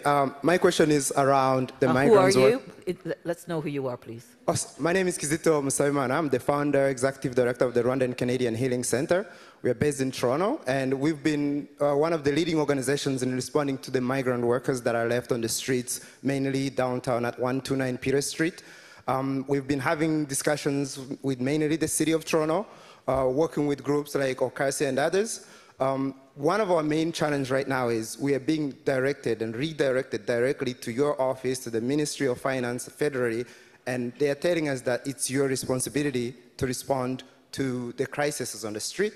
We've had to find churches, which most people within the shelter system don't like, but we've had to find churches to put people where we have about 400 plus people, and we're still waiting for somebody to look at this as a crisis and act urgently as it's required. So my question to you is, are you ready? When are you going to be, because I know you're new in the position. We had pushed the effort with your previous colleague, the former Minister of Immigration, and then, of course, that changed. So now we're asking you, are you ready to take action? And is it possible to take it as soon as possible? Because most of these people are getting sick. They're out on the street. These are Africans that are not used to these temperatures. So, because if nobody acts, I'm sure that we're going to have worse conditions.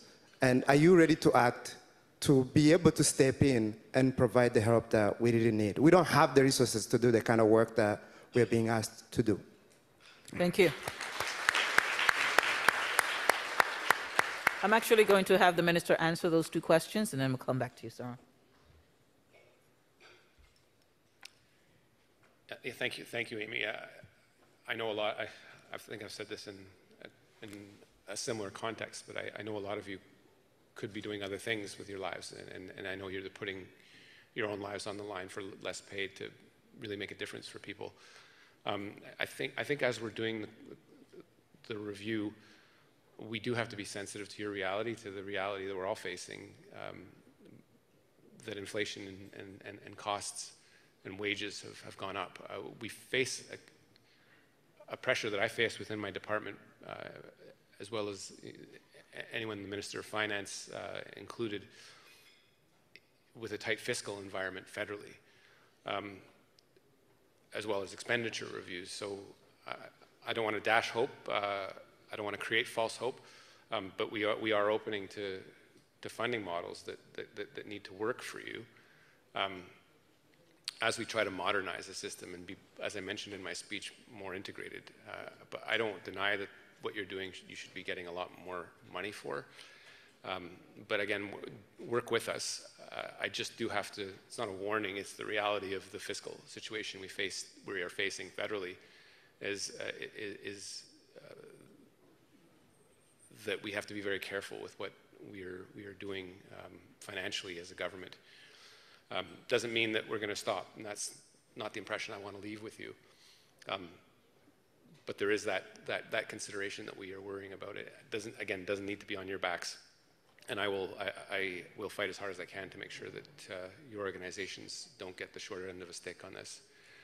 So work with us, because I know the work you're doing, and it's crucial. So I didn't quite understand whether, maybe this was two questions. It was what were you talking about? Refugee claimants. Refugee. I thought we were asking about migrant workers, just because of the title that you'd mentioned. So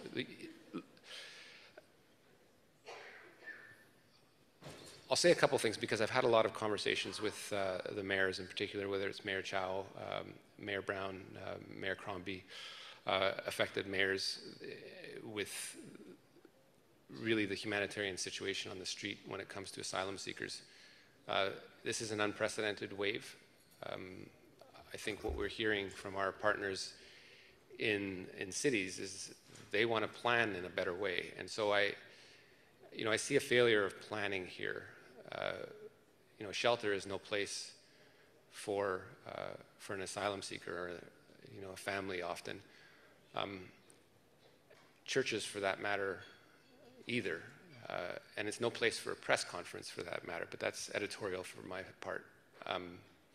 This is about humane reaction and response to what is increasingly real humanitarian challenges on the streets of, now downtown Toronto. I lived through it as a member of Parliament with respect to Roxham Road a couple of years ago. But again, this is something that we overcame, but not without some pain. And I think the jurisdictional ping pong that is being played is really, really unfortunate because it's being done on the backs of the people that you serve. And I do not like it when folks try to weaponize this for their own reasons. The federal government has a role to play, and I've asked my department to be quite proactive, whether it's making sure that these people don't get stuck in really long processing times, so they get the due process that they're due. Whether we get work permits into their hands, so there's the opportunity to get some, to get a salary, matching people with businesses. Some of our senior members are on the phone with big companies that have labor shortages. But we can't do this in a coordinated approach unless each jurisdiction is actually effectively deploying its jurisdiction effectively. That means, in this case, the government of Ontario is sitting on billions of dollars. In the past, it actually did well in some areas, as well as it could. So there's a space for it there as well. Recently, we've deployed a $200 million envelope, including $97 million for the city of Toronto for interim housing. That's work that's ongoing, but we're not going to stop at that. There's two sort of time periods here, more longer term, but especially winter. And as you mentioned, the streets are cold no matter what your race, color, or creed, and it's no place for someone like that. If you don't have mental health issues to begin with, you will develop them. And that's the reality of being on the streets. So the faster we can get a roof over people's heads and get them comprehensive services, the better. The better for the people that will be an asset to this country. I don't distinguish between people that are on the streets if they're Canadian or not Canadian. No one's been serving those people well, regardless of the passports they hold. So I've asked my team to deploy their resources and be a little more proactive. We've done blitzes within the churches to make sure that people had, like I mentioned, work permits, and we could start some of the processing. If people get shifted around, we lose their addresses and they don't get, the lag time between that and the IRB making a decision gets extended. But I think we can do better than that. There are some proposals, and I've called out some people, but we are willing to work with Ontario. We're willing to work with the GTA mayors to make sure that their proposals are getting due consideration by the federal government. And I don't want to be playing jurisdictional ping pong because, whenever that happens, it's the people that you're serving that pay. So we're willing to step up. I'm doing some work right now with Minister Fraser and the Minister of Finance in particular. So I'm hopeful, but again, there's a real short-term goal here, which is making sure people have some semblance of proper housing before it gets too cold. Thank you, Minister. We're very much aware, oh wow. We're very much aware of time. I'm actually, unfortunately, going to have to end at Madeleine. And Sajida, you're included. So these three and this one, I'll take all 4 questions. Please be brief. And then, Minister, I'm going to also ask you to be brief. Hello, Minister Miller. My name is Sarome Rowe. I'm with Migrant Workers Alliance for Change. We're an organization of migrant farm workers, care workers, international students, refugees, and undocumented people. And this morning, I was listening to your press conference where you announced findings of the task force, and we welcome the steps in the right direction. We were supporting the students who were facing deportation this summer. 18 days, 24 hours, and we look forward to details as this program, as the regulatory frameworks are announced. One of the students I chatted with is undocumented, and she was not able to have her case reviewed in the task force. And she was crying on the phone today because she's separated from her young baby. She and 500,000 other people in this country are undocumented. Every day, 21 months ago, the Prime Minister promised a regularization program, and it's a promise that's been reiterated a number of times. And every day of delay means that more of our members, more migrant and undocumented people in this country are facing exploitation, denial of fundamental rights, and family separation. This regularization is in our hearts. Will you champion an uncapped regularization program that grants permanent resident status for all undocumented people and bring it to the fall cabinet meeting so that you and your cabinet colleagues can make a decision and announce a program that will change the lives of minimally 500,000 people in this country.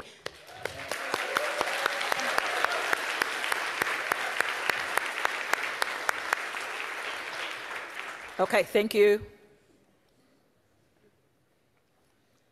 Good afternoon, Minister. My name is Shahira Rehman.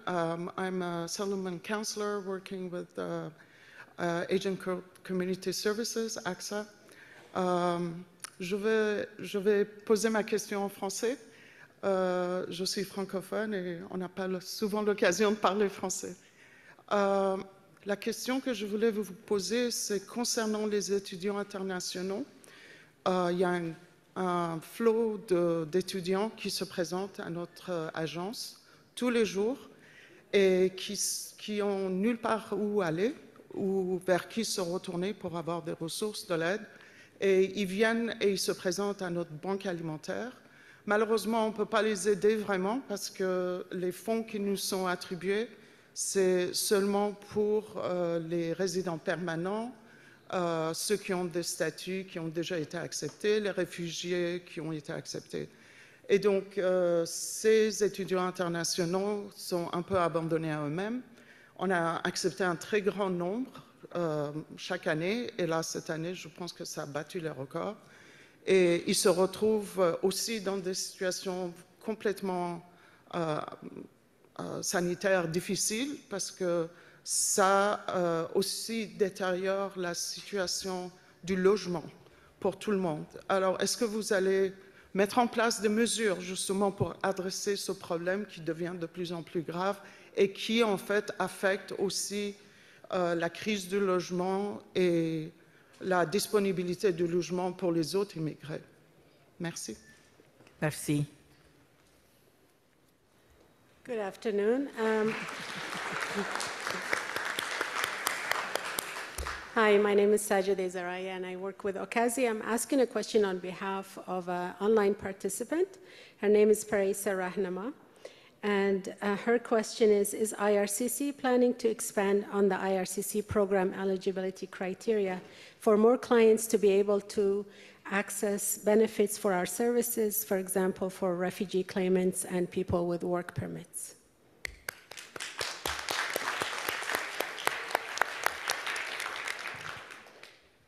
Bonjour, Ministre. Good afternoon, Minister Miller. I'm Madeline. I work at Keys in Kingston. And actually, building on the last two questions, most of the folks in this room work in organizations funded by your ministry. And it's many of us would consider it a privilege to work with folks on language learning, on employment, on settlement integration, mental health, working with women. And we love the work that we do. But there are people lining up outside our door that we have no ability to serve who are facing the biggest barriers. Undocumented folks, refugee claimants, international students, international graduates, migrant workers. They're all in our communities, building the future of Canada, like you mentioned yourself. So, my question is, what are IRCC's plans moving forward to expand eligibility for the services that the Government of Canada promotes worldwide as being world-class to those who need it? Thank you. Merci.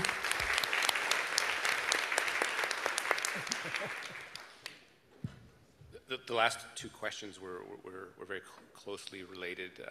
In part of our review, I think we have to acknowledge the need for you to be flexible. I can't commit to going beyond what the current funding model, which provides for refugees. I know it's frustrating to hear, but and again, this is not me telling you who to turn away at the door. That may be the effective result. But it's stuff that I'm committing to review and to have a further look at. I've just been in this for a couple months, and I've heard this directly from you. But I'm willing to look at it and can't commit at this stage to a result.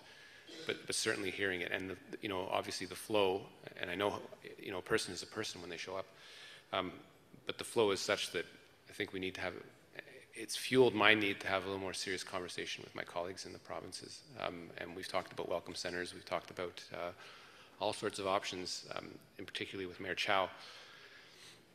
But we also have to have the serious conversation about our friends in the provinces doing their jobs. Again, this is a fight that shouldn't be on your backs. But I do acknowledge, the flexibility that we need to sort of show in as we continue to reform, and particularly in this new launch for proposals. I just can't commit to go beyond this at this stage. I know it's frustrating to hear, but I don't want to hide that from you either. Je voudrais aussi, puis merci d'avoir posé la question en français. Vous n'êtes pas sans savoir, et si c'est des nouvelles, ça va être des bonnes nouvelles, qu'on regarde plusieurs pistes de solutions pour assurer un passage à la résidence permanente pour les gens qui viennent ici, puis peut-être des étudiants qui parlent français, pour continuer la vitalité des populations francophones hors Québec. Et on est prêt à travailler avec le Québec aussi pour assurer la pérennité du fait francophone à l'intérieur du Québec. C'est le français, évidemment, dans une mer d'anglais en Amérique, est toujours parsemé de menaces. Et puis les ressources qu'on affecte au fait français doivent être différentes et tissées sur mesure pour appuyer les francophones à travers le pays. Alors, je vous remercie d'avoir posé votre question en français. Mon collègue Sean Fraser, mon prédécesseur, travaille notamment sur les solutions de logement. Encore, je ne veux pas sortir de ma poche l'imputabilité, le devoir des provinces de travailler pour s'assurer que les gens sont logés, peu importe leur statut. Et sur les logements étudiants, c'est ce sur quoi je me suis penché aujourd'hui en parlant du nouveau système d'institutions reconnues pour s'assurer que les étudiants ici qui ont peut-être été exploités ont été donnés du faux espoir pour venir au Canada pour se trouver démunis ici, soit traités de façon humanitaire, évidemment, mais aussi que cette situation ne se reproduise plus pour les gens qui sont exploités. Puis ça existe, il y a de la fraude dans le système de visa des étudiants internationaux. C'est ce à quoi je m'attaque, mais je n'ai pas la solution complète aujourd'hui. Et ça va prendre, encore une fois, les provinces et une responsabilisation des provinces à ce niveau-là, parce qu'il y a des effets très réels quant au logement, la sécurité physique des gens. Mais moi et le ministre Fraser sommes prêts à faire notre travail. So let's talk a bit about undocumented. There's things I can... Regularization. What did I say? Undocumented. Undocumented. My mind is becoming a bit of a jelly right now, but this is something that is very personal for me that I want to see happen. There are challenges, and I would say there is resistance at the government as to what path to take. It's the reflection of a number of things, and it's sort of a reflection of a number of competing factors that we got to fight against. The cabinet window this fall is very, very limited, and so I can't get. I need to get something in front of my colleagues in order for anything to happen. What I will say is I am hopeful to try to have that with my colleagues, discussion with my colleagues in the winter-spring session. What that program looks like is still very much up in the air, and I will share with you a number of competing narratives that I think we can fight against, but are the reality. One, the impression that people that are here that are undocumented are queue jumpers, therefore souring a lot of the water for people that are here waiting their turn. That is a dangerous narrative, but me calling it dangerous doesn't mean I'm going to ignore that it exists.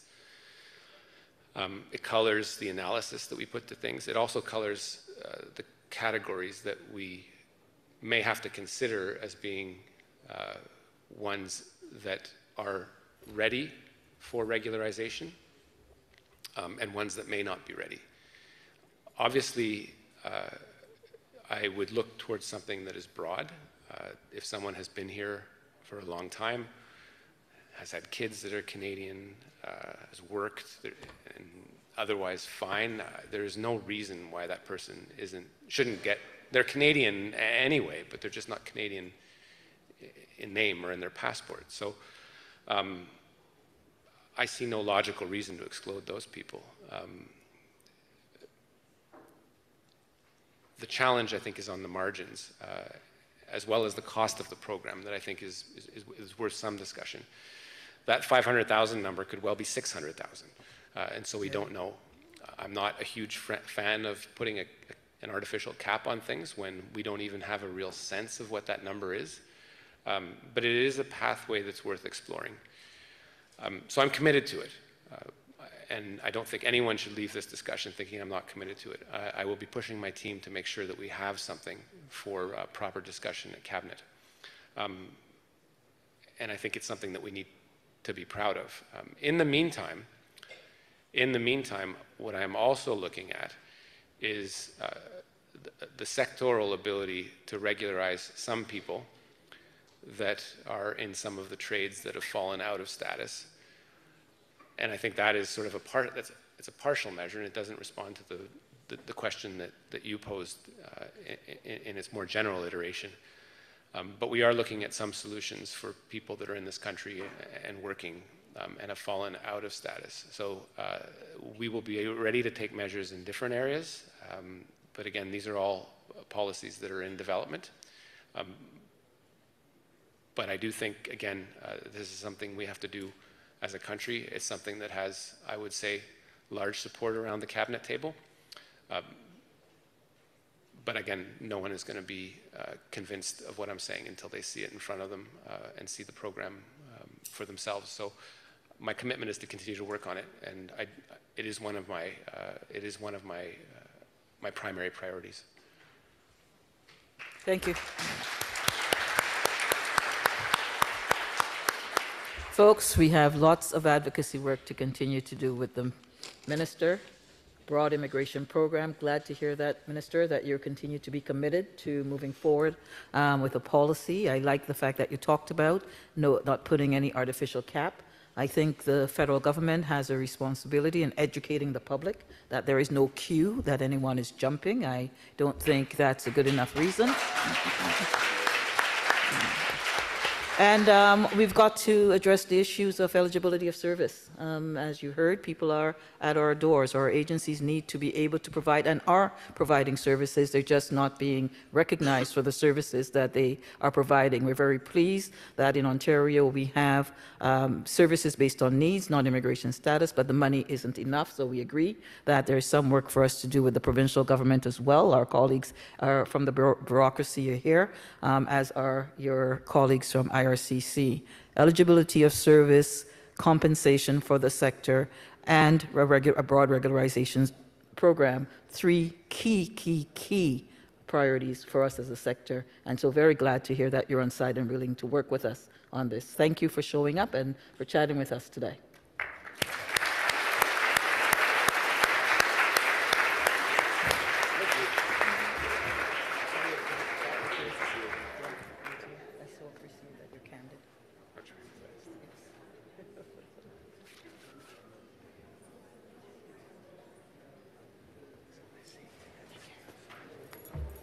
I'm going to ask our panelists to make their way up to the stage, please. I so appreciate you saying yes to having your time change. So our panelists, please make your way to the stage.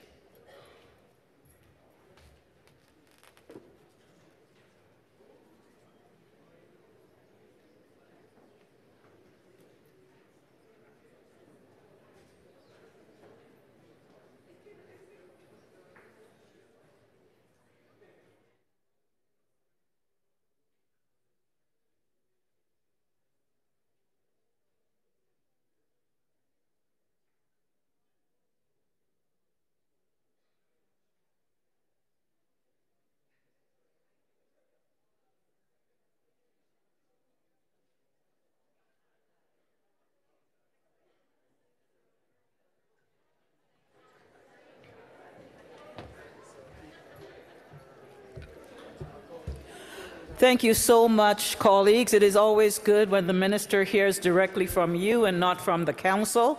Sometimes we believe that government looks at us and says, well, you're paid to be advocates. We want to hear directly from the community. And so thank you for stepping up to the microphone and bringing the issues that you're working with daily to the minister. So thank you very much. Give yourself. This is how we build advocacy muscle in the sector, which is a priority for the OCASI board. It is my great pleasure to introduce our moderator. If you can hear me, clap once. If you can hear me, clap twice. Thank you. It is my great pleasure to introduce our moderator for this afternoon's, our last panel of our two-day conference. It's been a wonderful, wonderful conference. Hassan is the Executive Director of the Migrant Workers Alliance for Change and a member of the Migrant Rights Network Secretariat, and he will introduce his panel. Thank you, Debbie. Hi, everyone.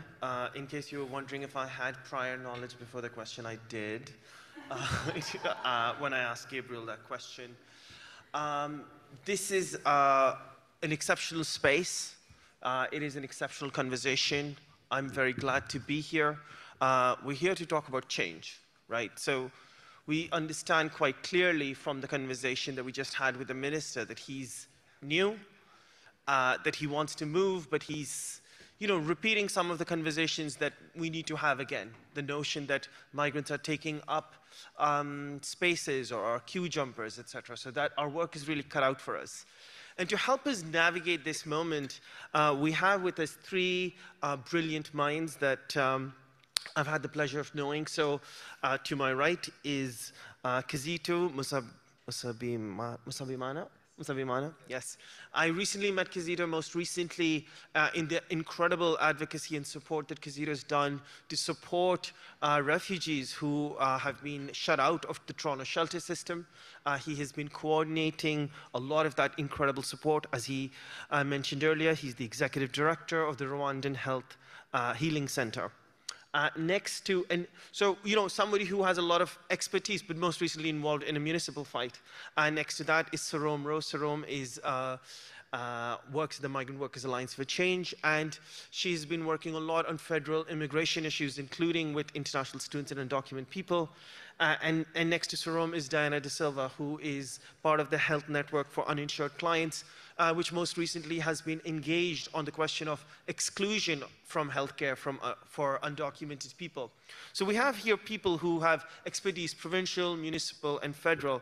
So how we're going to do this is I'm going to ask each of them one question that all of them will answer. Then I'll ask them one question each, and then I'm going to turn it over to the floor, have you participate in the conversation, and we'll close with them. So let's get started. This is my question to all three of you, and I need you to stick to 5 minutes, please. Which is, can you share just sort of top 2 or 3 priority issues for change that you want everyone here to know about? We know there's so many issues, but if from your perspective, just your top 2 or 3 issues of, priority issues that everyone needs to remember when they return to work next week. Please. Thank you so much for having us here, and really appreciate and privileged to be here and to be able to share this stage and be able to have a conversation with all of you. I would say for me, it's, and I love what Mr. Gabriel shared, and I'm going to take on his cause, and I'm really, this is the first time I met him and first time I hear from him, but I would say let's not be silent. Whatever you do, whether it's in your position at work, whether it's within your community, find a way to voice the injustices that are around us. We all have different causes that we can pick anytime. Find a way to communicate that within your work departments, and find a way to make sure that we don't just do what's on paper. Sometimes, and this is how we're really going, this is how these crises are happening, is because everybody's doing what's on paper and respecting the policies in place, and then people are left unattended to. So that would be one, speak up. And 2 is maybe ask you to join me in some of the work that we're doing, and call your MP, your councillor, mostly MPs though, because I realize that's where the fight is, make sure to reach out and know that your voice counts, and call them, whether it's for the issue that you're dealing with in your community, or maybe join us in calling for the feds to take on the fight for the asylum seekers and migrants who need to find a place to stay, and services, wraparound services, which we all in one way or another provide. Thank you. Thank you. Sarum? So I want to share a quick story because it's end of day, right? So a month ago, on September 17th, one day before Parliament returned from summer break, thousands of people in Toronto hit the streets and called on Prime Minister Trudeau to keep the promise, which we just heard from Minister Miller, about creating a regularization program for undocumented people. There were 13 cities across the country that were taking action on the same day. And I was in the one in Toronto, and at it, one of our Migrant Students United members shared his story. He is a former international student, and he was going to college in Kitchener. And because he couldn't pay for expensive international tuition fees, which have only gone up during the pandemic and continue to go up, he became undocumented. And he is one of hundreds of thousands of people who are undocumented. He was working at a gas station in the city, and his employer was paying him only $10 an hour. And I think many people here are from Toronto, where you know that $10 an hour doesn't mean anything, especially right now. His employer was telling him that even though they knew that they had to pay minimum wage, they were paying him $10 an hour because they knew about his immigration status. In fact, they were saying that they were doing him a favor by exploiting him. You and I, we all know this. It is legal to be paid in cash under the Employment Standards Act in Ontario, and no matter what your immigration status is, you have the same rights. The issue, however, is that without permanent resident status, migrants like him are not able to enforce any of the rights that we have. I think Gabriel did such a great job painting all of that out. He soon joined our organization, though, and he became a member, and he went from being afraid to even talk about his situation to telling his story in front of thousands of other people, right? And today we supported him to demand the unpaid wages that his employer owes, and when we calculated it, minimally they owe him $40,000. And when he spoke up about his unpaid wages to his employer, they threatened him about his immigration status. This is the story of migrant and undocumented people in this country. You probably know this. You know how rampant wage theft is among current and former international students.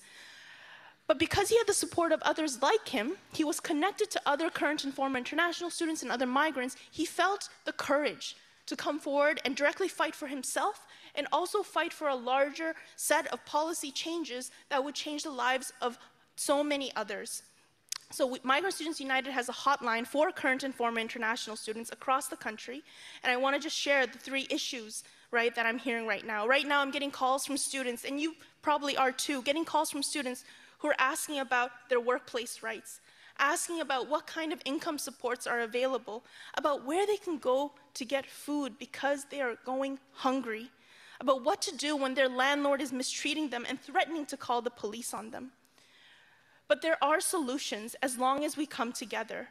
So when you go back to work tomorrow or the day after and the next day, you can tell your coworkers to not only refer to our hotline. We have hotlines not only for students, but other migrant farm workers, care workers, undocumented people, and we'll share our flyers around. But also, let's work together. Invite us to your meetings. Let's jointly collaborate on doing Know Your Rights workshops with students, and also make changes, because there are some things that you may not be able to say or do, but we can do them together with our organization. So I'm looking forward to having a conversation about this, and I'll pass it to Diana.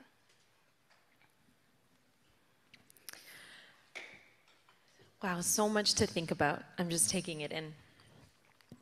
I'm here as the co-chair of the Health Network for Uninsured Clients.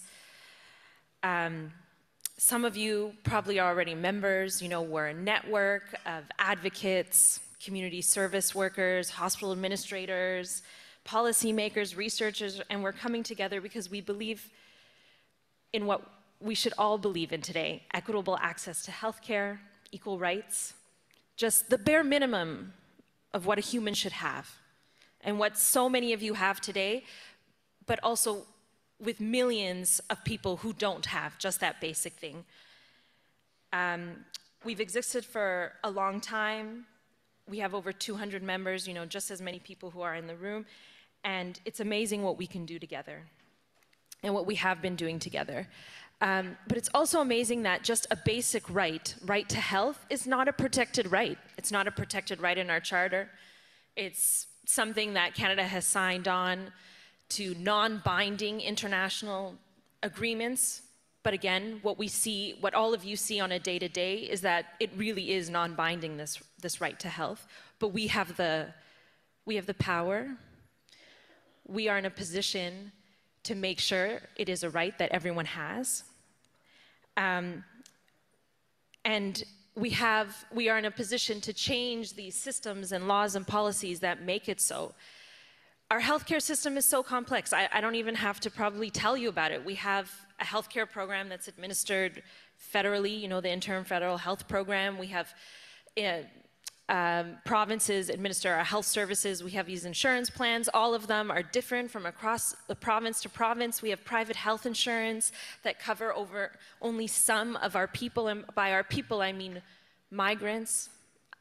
I mean the 1.2 million people who are supposed to have access to care but don't. I mean the 500,000 people who are undocumented and don't. I mean the people that we've heard about today, Sarome talking about Dave, who's just fighting for his wages. He also is fighting while not having health care, while working every single day, not knowing if he will get injured or not knowing if he'll be able to access the doctor the next day. Another story, I want to share another story of another migrant. Her name's Lily Beth, or was Lily Beth. She was a migrant caregiver who came to Canada on a temporary work permit to take care of our families, leaving behind her family. She arrived in Canada and very soon after felt pain. She was rushed to the hospital and she found out she had cancer. She could no longer work. But when she stopped working, she lost the right to healthcare because our healthcare status is tied to our immigration status. This is the system we've created. She needed her community to support her in raising the money to be able to access that cancer care. By the time she got that support and that money, it was too late. The cancer spread. Cancer doesn't wait. Our health doesn't wait. She had to fly back home and say goodbye to her family 1 month later. I'm shaking just even saying that story. You know, she's not alone. There are millions of people who don't have access to health care, but we here can do something about this. And I want, just like what Sarome said, every single day we can change this.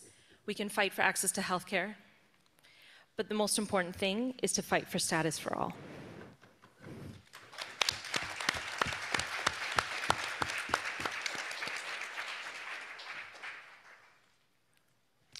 Amazing, thank you. It's, you know, we heard today about these issues: housing, healthcare, labor rights, access to basic rights and justice, but also these stories of struggle. Right? We know that people are taking action and speaking up for themselves. All of these are stories where we are not simply being acted upon. We're not simply vulnerable or precarious. We are powerful. And our power comes in our collective unity. And thank you, Sarome, for the invitation, because in a lot of times when you are service providers and you're dealing with people coming to you one-on-one, you're trying to help them, and then they're leaving. But they you can maybe help them with one thing, but they have a dozen problems. And for that, it's not your department, you're not funded for it, etc. It is a very disheartening system. And so we need the ability for people to be able to take collective action. That's what our friends today are telling us about. I'm going to now turn to try to dig in a bit more with each of you. So my next question is for Maybe I'll start again with Kizito, if that's okay. I know, I mentioned this earlier, you took these incredible actions, right, in support of refugees who were on the underhoused and, unable to get into the shelter system. And there's been so many twists and turns in this story. So can you share a bit about the strategies you used, right? Like, what are all the strategies that you used in that campaign, but also in any of the other campaigns that people can be inspired by and learn from?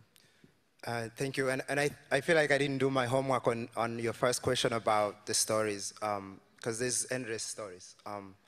The one, and I'll get back to this question, but the one story that I think people should have and keep in mind is it's brutal on the streets. Just 2 weeks ago, we took in about 65 people into one of the churches.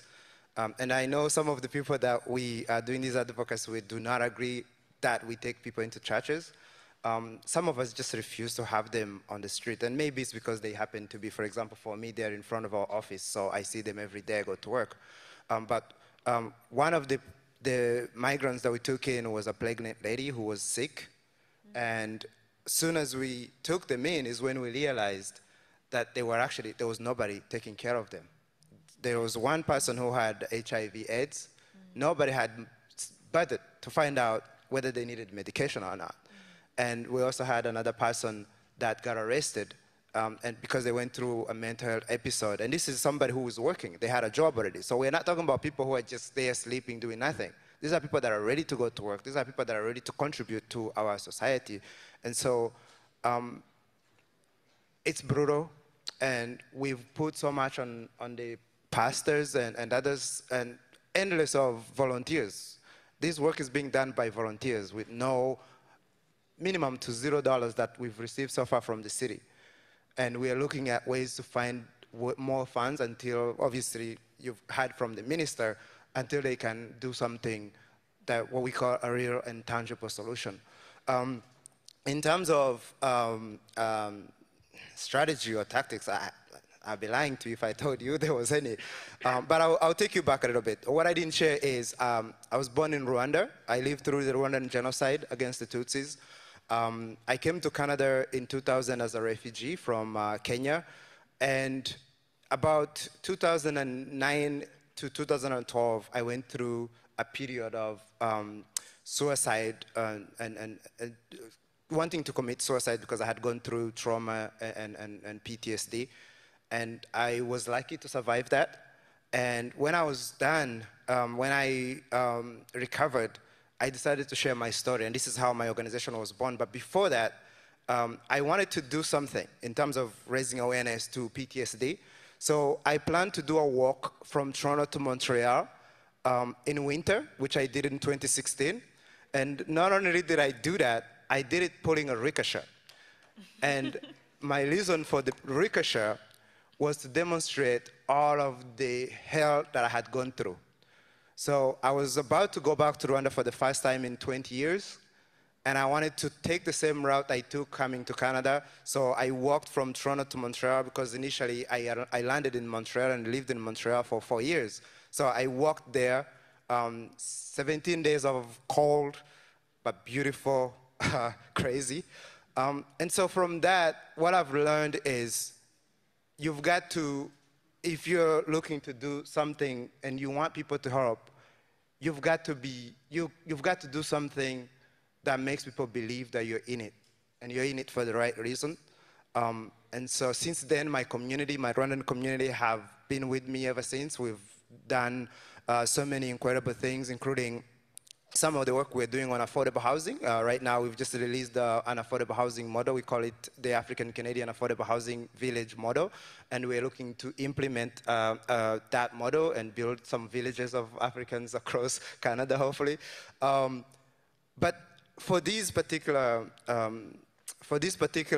crisis, I just happened to be in the right place at the right time, or in the wrong place at the right time, because people just started, like around June 1st, numbers started growing in front of our office.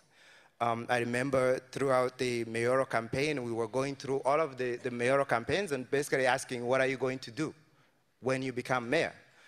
We talked to Olivia Chow, we talked to others, And what she had promised to do was to bring us in, which she did.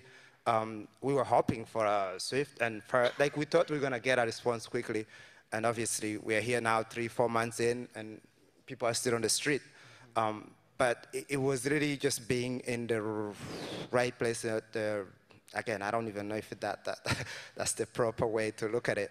But of course, being surrounded by leaders within the Black community that wanted to do the right thing, having done some work in the community previous to that, it was easier to reach out to people. So I also didn't mention my background is film school, and one of the things we learn when you get into that industry is you can only do what you're capable of doing.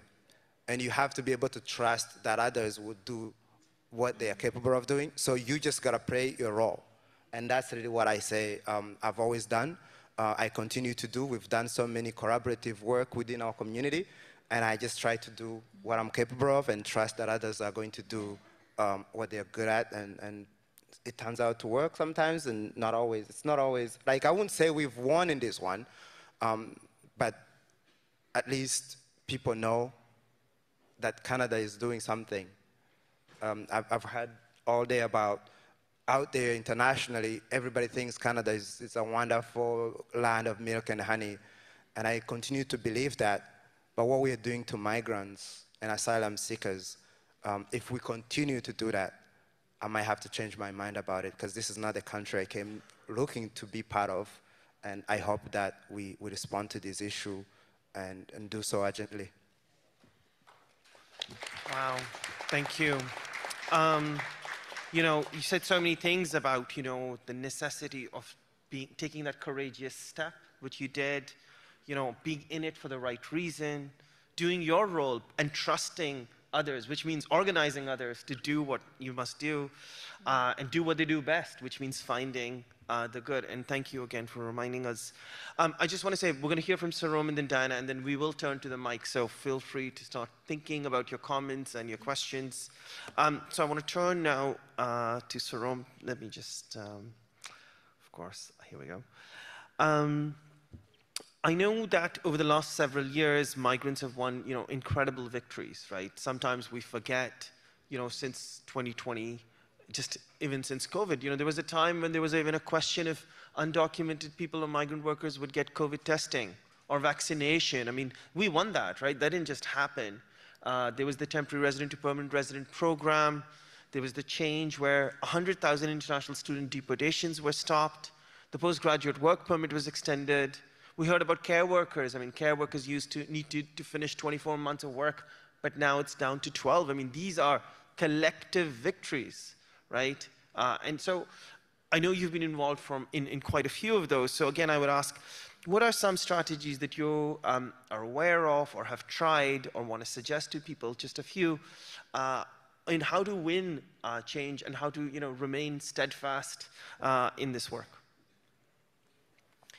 So I'll share two strategies. One is around support. There are two kinds, and one is around campaigns.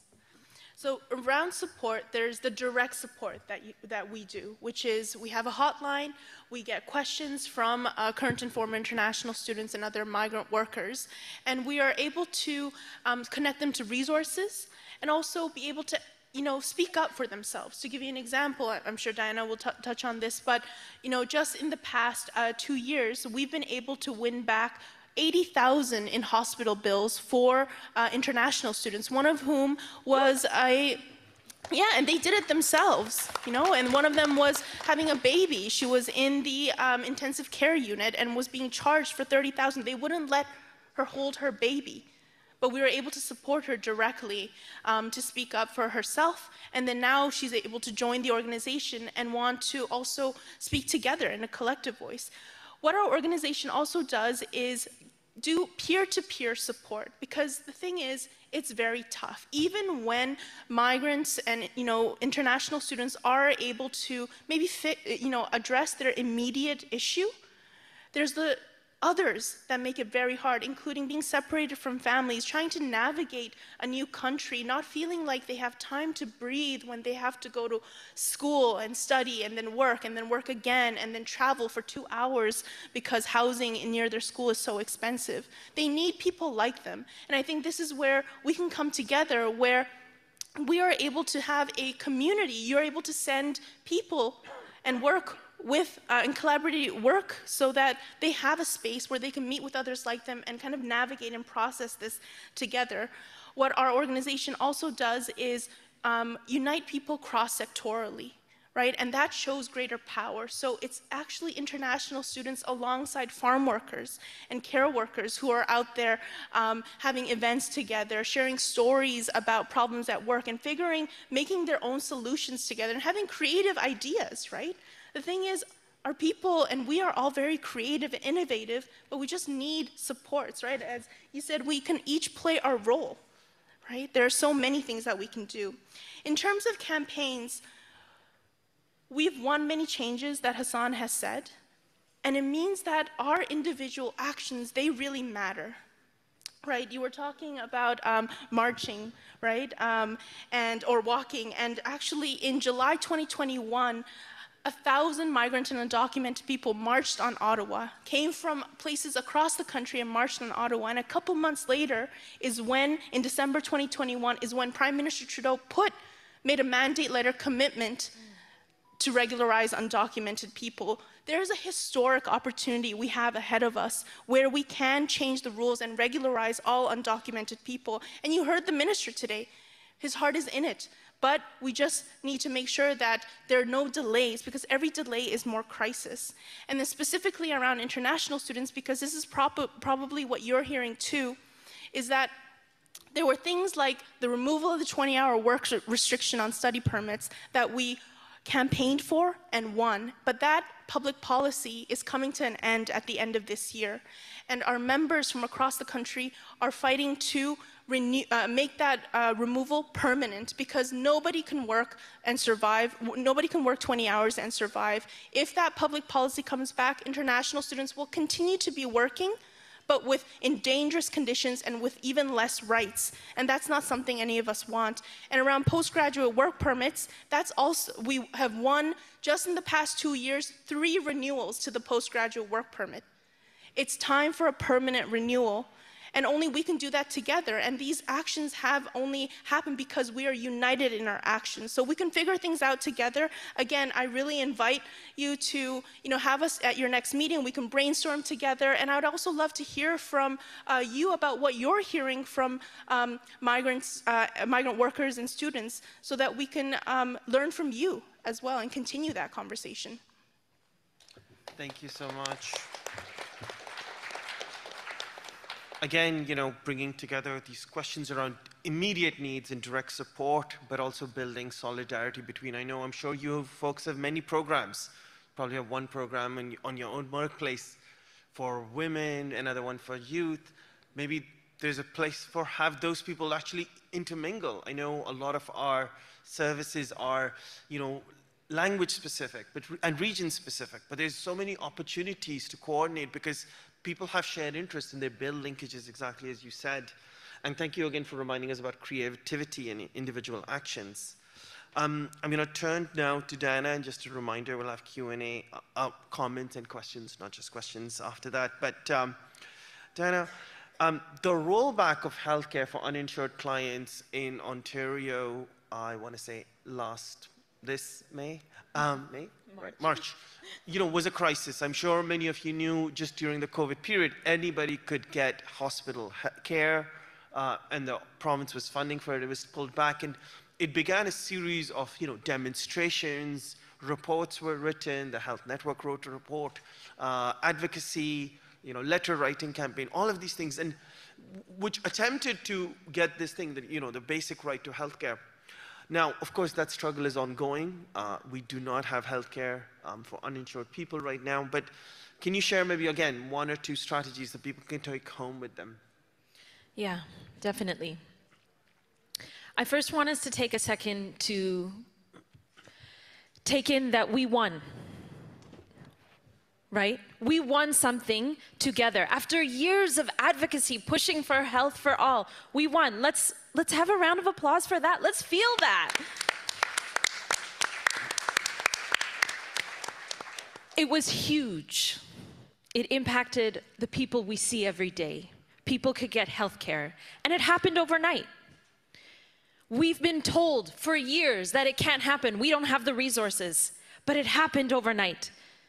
I want us to feel that. Don't let anyone tell us that there are not enough resources.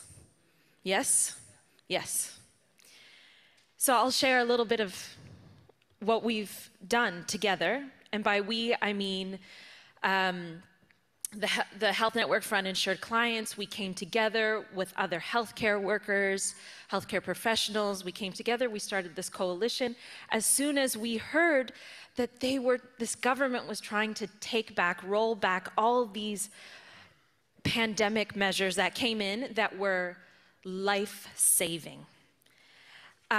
First one, and it makes sense to talk about this first one, given that the immigration minister was here, was that we approached local and provincial politicians, bureaucrats. We approached them. We did not back down. We did not, sometimes we can get nervous. Oh, there's a politician. Maybe we have so much that we're seeing on a day-to-day, maybe we can't go to them. We should be making sure they do not leave until they do what we want them to do. Yes? Yes, please, yeah. We need to feel that. They're not celebrities. So that was one of our first tactics. We pushed our local and provincial politicians to bring this up, speak up, have them publicly support this in the legislature. That was really important.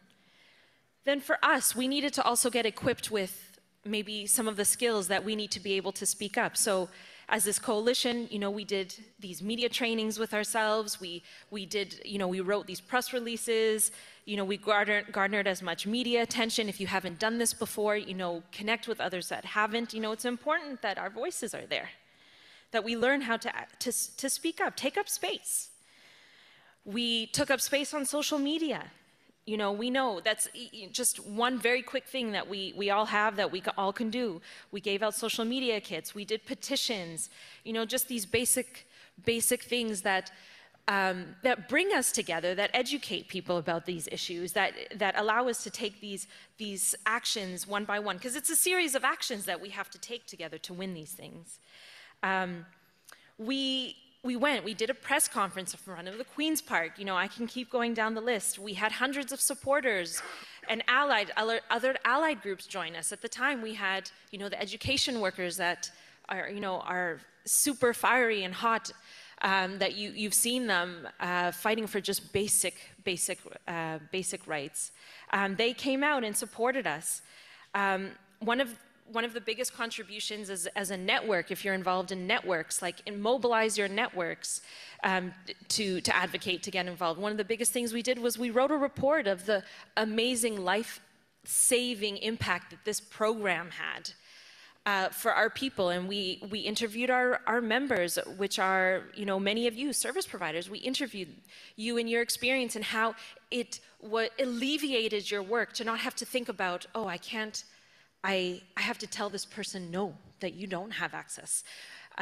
So we wrote this report and we had it cited countless times. We made our own evidence. We can do those things. We hadn't written a report ever before, and we came together and we did that. We did interviews, we wrote it, and we said this is a groundbreaking program. Do not cut it. And these are just some of the basic strategies that we used leading up to when the cuts did come. And it was a rollback of a lot of cuts, so we have many more work to do. But just to give you an idea of just really, really basic things that you can do. If you haven't done it, you can start doing it today. Awesome, thank you so much. And, really encouraging people to kind of start where you're at. And I also really appreciate this idea that, your work matters.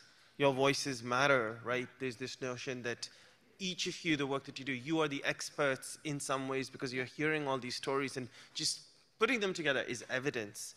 I don't see any people on the mic. Does anybody? Yes, please, go ahead. Thank you for your powerful stories that you shared and the advocacy strategies. I'm asking a question on behalf of an online participant. There is fear about advocacy because our funding officers can be nasty. How can we support the big campaigns like Status for All without risk of losing IRCC funding? Because that will, too, hurt our clients. We'll take a few more questions and comments. Is anybody else feeling like excited? Comments, as I said, I know it's the end of the day. You've been here for a few days. Maybe you can reflect on any of it. Any open? No? I'll let you ponder that. Who wants to speak about this question? I can go ahead, and for me, it might not be an answer that the person who just asked that question would love. Honestly, and this is something that even internally we are beginning to struggle with because of the noise we've made at the city. Some of the agencies that have helped us are beginning to get audits because of the effort that we are pushing.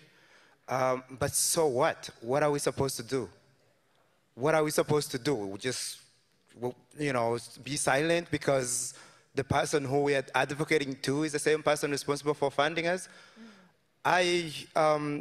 One of the things, and I believe sometimes that's an easy question to answer when you know what your calling is in life, because no matter what, I'll be doing this. Whether, and by the way, my organization is not funded, 0 iota for what we've been doing on the streets of Toronto. And even when sometimes there is an approach for us to be funded, I've found that it's not appropriate because it needs to go to the churches directly. So honestly, I'll say, so what? Let's go for it, because at the end of the day, like I always ask people to imagine, and this is not my line, it's a line from some of the motivational speakers. You have to imagine yourself at the end of your life when you're about to die, and you ask yourself the question, could I have done more? Could I have been better? Could I have been more active and responsible? If the answer is no, then, it's a question you should always ask yourself when you're faced with a tough decision like that. And I think for me, even if it means not getting funded again, I'll still push, because that is what we need to do. Otherwise, we're going to disappoint individuals like Mr. Gabriel, who is saying we're a culture of silent individuals, because most of the people that are really in the position to advocate effectively are the same people that are funded by the same, whether it's the federal government, the provincial, or the cities. So if we don't speak, it's going to remain the status quo, and I will say, go for it, and the universe is going to respond for you. Yeah. Thank you. I'll just quickly add in, and then also more questions would be great. I think, as you said, that's so important. And fear is a real thing. It's not easy to raise this conversation, right? But I think there's a couple things that I can break down where it might be possible. One, the call for full and permanent immigration status for all has been endorsed by over 500 national civil society, national and other levels of civil society organizations in Canada, including every federation of labor in the country. Major environmental groups, social groups, even service providers have signed on to this call for permanent resident status. So one, you're in good company. You would add your voice to a chorus of others who are speaking up. And our greatest protection is each other, in that if we speak up alone, it might be difficult and tough, but if we speak up together, there's also a base of support of others who might be in the same situation, where we can fight back and speak back against any potential of losing funding, right? I don't think that's going to happen, because we're doing it together. There's also, just at the level of the workplace, there are different steps that we can take. Maybe, I think it would be great if you and your organization were to sign on to this call for status for all and endorse. But raising it with your coworkers when you go back into work the next day is one way to get the conversation started, and choosing who to bring it up with. Maybe it's not the right now the executive director, but maybe it's like the other people that you work with, and maybe you 5 of you raise it with the ED. But you know your workplace the best, you know what the people are like the best, you have all the tools and skills and knowledge already to know how to have this conversation. And it is sometimes not easy, but fear is something that we can just cut through together as long as we're there for each other. And then if there are specific questions that you have about raising at your workplace, I think any one of us would also love to chat after the panel to strategize together.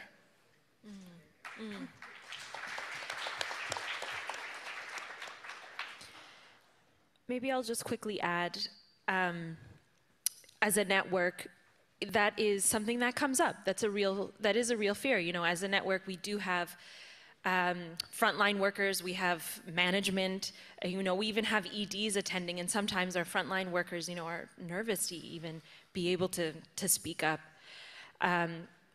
even be able to speak to other coworkers, or that they're exhausted, that that this is what they really want and feel, but are having a hard time bringing it up in their own organization. So what's really amazing, with this network, we bring you together. It's a little bit of a space removed from the workplace, and then we hear from each other. It's like a peer support network, right? We hear from each other like, oh yes, we're seeing this, access to healthcare, many people without status going through many different issues. We're seeing this, and I want to raise it with my organization. Has anybody else raised it? So even joining these peer support networks that probably already exist, if they don't exist, create them. Like this health network was created, 20 years ago because what we're feeling right now, which is that we need to change. We need to change things. Things need to change, and we can be that change.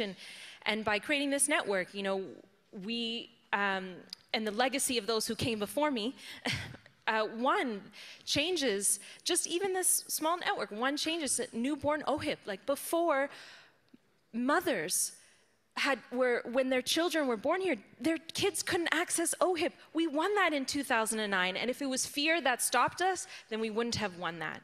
We can't let that stop us. Find a way, and we're here to hopefully support you in that journey in doing that. Thank you so much. I'm just going to add a couple of more strategies just into the mix for folks, So one thing is this notion of, first try to really identify what it is that you're trying to do, right? Your workplace may not be ready to march on the street. It may not be ready to even sign a petition or put out a statement. So what is possible, right? So we have this notion that we call, the spectrum of centering migrant leadership. It's a spectrum. Obviously, and we actually provide trainings to organizations to map and say, okay, where are you and how can you just go one step forward? What's the next step for your organization? So that's something I'd love to come and speak to any of you about. The other thing is we've seen, for example, a number of community legal clinics in Toronto have started doing this because their funding is so tied to one-on-one service provision, is that they've created kind of a network of their clients, right? And then it's the clients doing the thing, right? It's not you. And that's where the real power is, right? So it's about establishing space for that. And then, of course, if you can't do that, then there are, our organizations which will take any of your clients who are interested in doing something. So you could refer them to us, not for services, but referring people for action, right? This idea that we have this notion, someone else will help you get your housing. Well, where will you go to be part of collective change? So that's what we also function as. But I think there's also, for example, it's Halloween on October 31st. So we're actually inviting people in their groups, if you've got a group happening this weekend, to paint pumpkins with Status for All, right?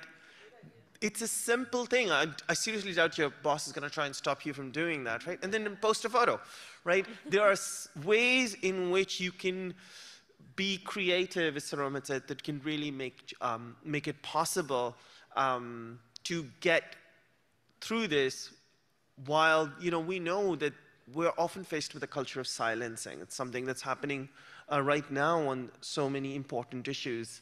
So just trying to figure out how to navigate your way through this. Are there any other questions or comments? So yes. I just wanted to add one thing to that. And then we'll wrap up. So yeah. Yes, please. Your last words. Good stuff. Right now, I'm just adding to what you're saying in terms of what is the, because everybody's approach is different, and I think that's what you're just saying now. Just recently, we were asked one of the strategies was to take migrants into a particular location, a public location, and we refused to do it because we didn't want to denigrate and to use our people as tools. So there is always ways you are comfortable with, and I think you should always do the thing that you're most comfortable with. And if a few within the group are not comfortable with it, I think you should always also find the best possible solution, because you don't want to get to a point where people start internally fighting on the wrong or the right way to do things.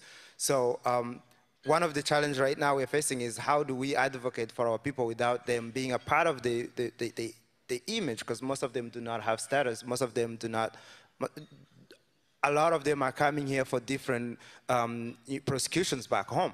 So how do you advocate for people without involving them? Even if they wanted to be part of it, they might not know whether that's they might want to, but is it really what they want to do? If they look back 5 years from now, are they proud they did that, or did they do it because they didn't understand the environment and the policies that, you know?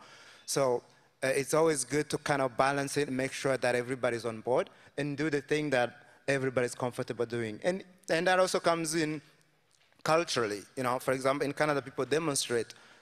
For example, my community, the African Canadian, do we want to do that?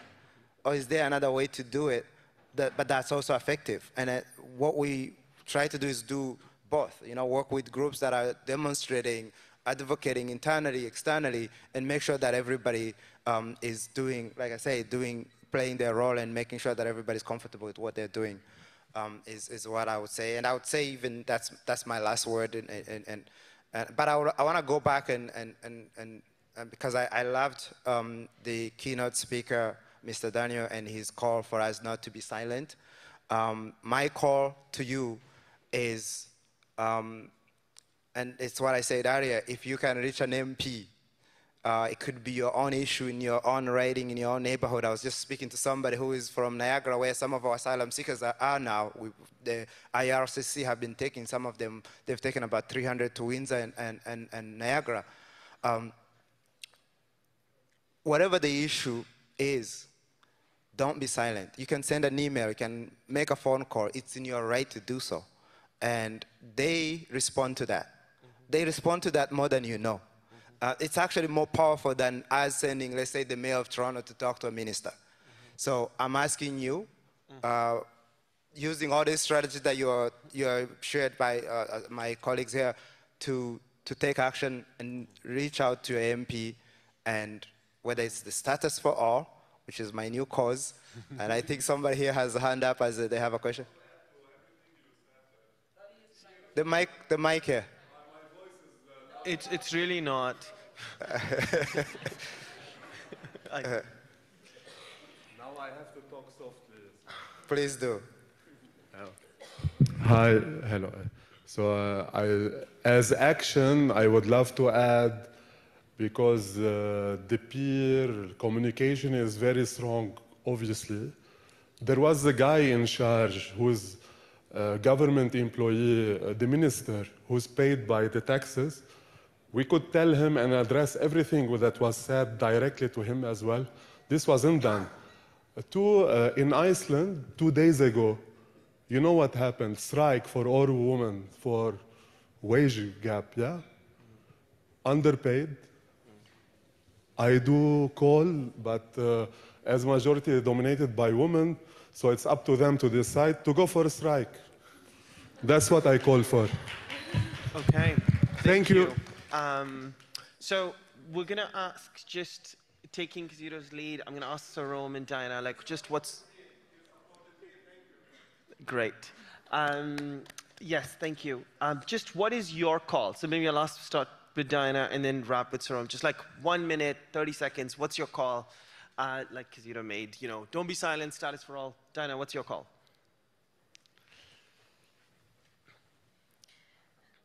Can we take a second to take action right now? I think my call is like every minute, every day, we can be doing something. And I know I'm supposed to be speaking about like what's something that you should do next week, but I think we can do something right now. Shall we do it together? Let's do it. What are we doing? Yes, absolutely. Let's pull out our phones. Well, I don't have a phone.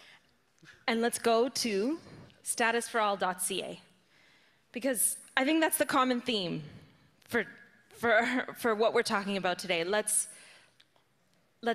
take out our phones, let's go to statusforall.ca, and let's send a message together. This needs to be the message that you leave with today. This needs to be the action you take now. This needs to be the action you took yesterday. So let's do it. So you go there, you hit take action, and you put in all your information. Yeah. And then hit send message.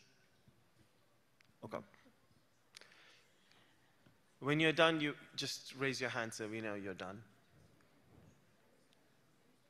I'll do mine one back. Here, you can use this one. Okay. Just put in your information. What's there? Oh, First name.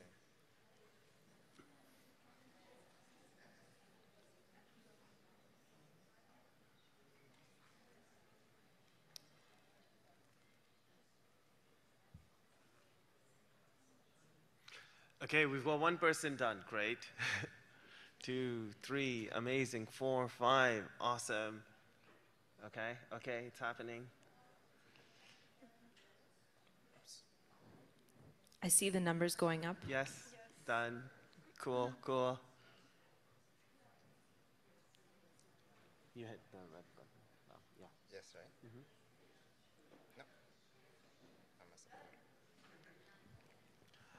Thank you. Got Okay. 2 on that side, I think it went. 3 on that side. 6. Yes. Okay. Hands are slowly going up.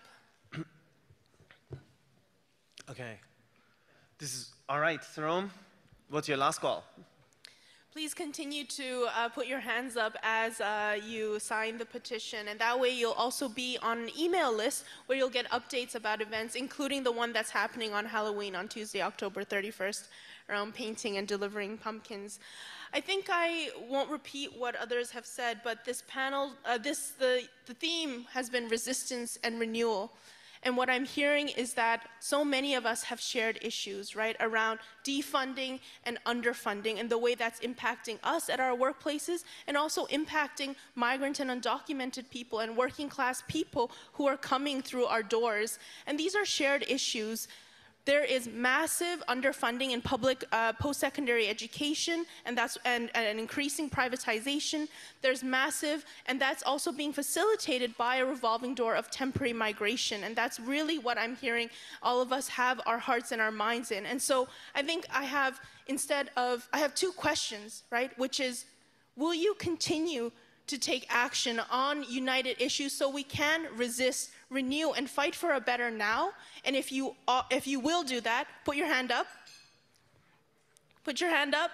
If you will do that, if you will stay united, you will talk to your colleagues and talk with each other, and keep your hand up and turn that hand into a fist. And we'll see you at our next action, at our next meeting, and let's continue the conversation.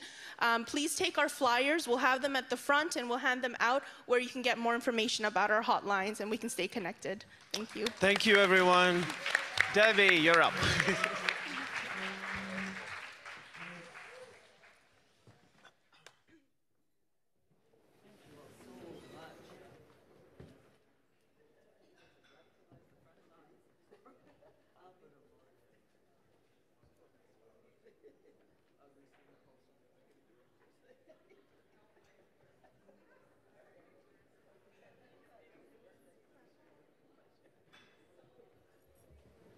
Once again, for our panel, thank you so much.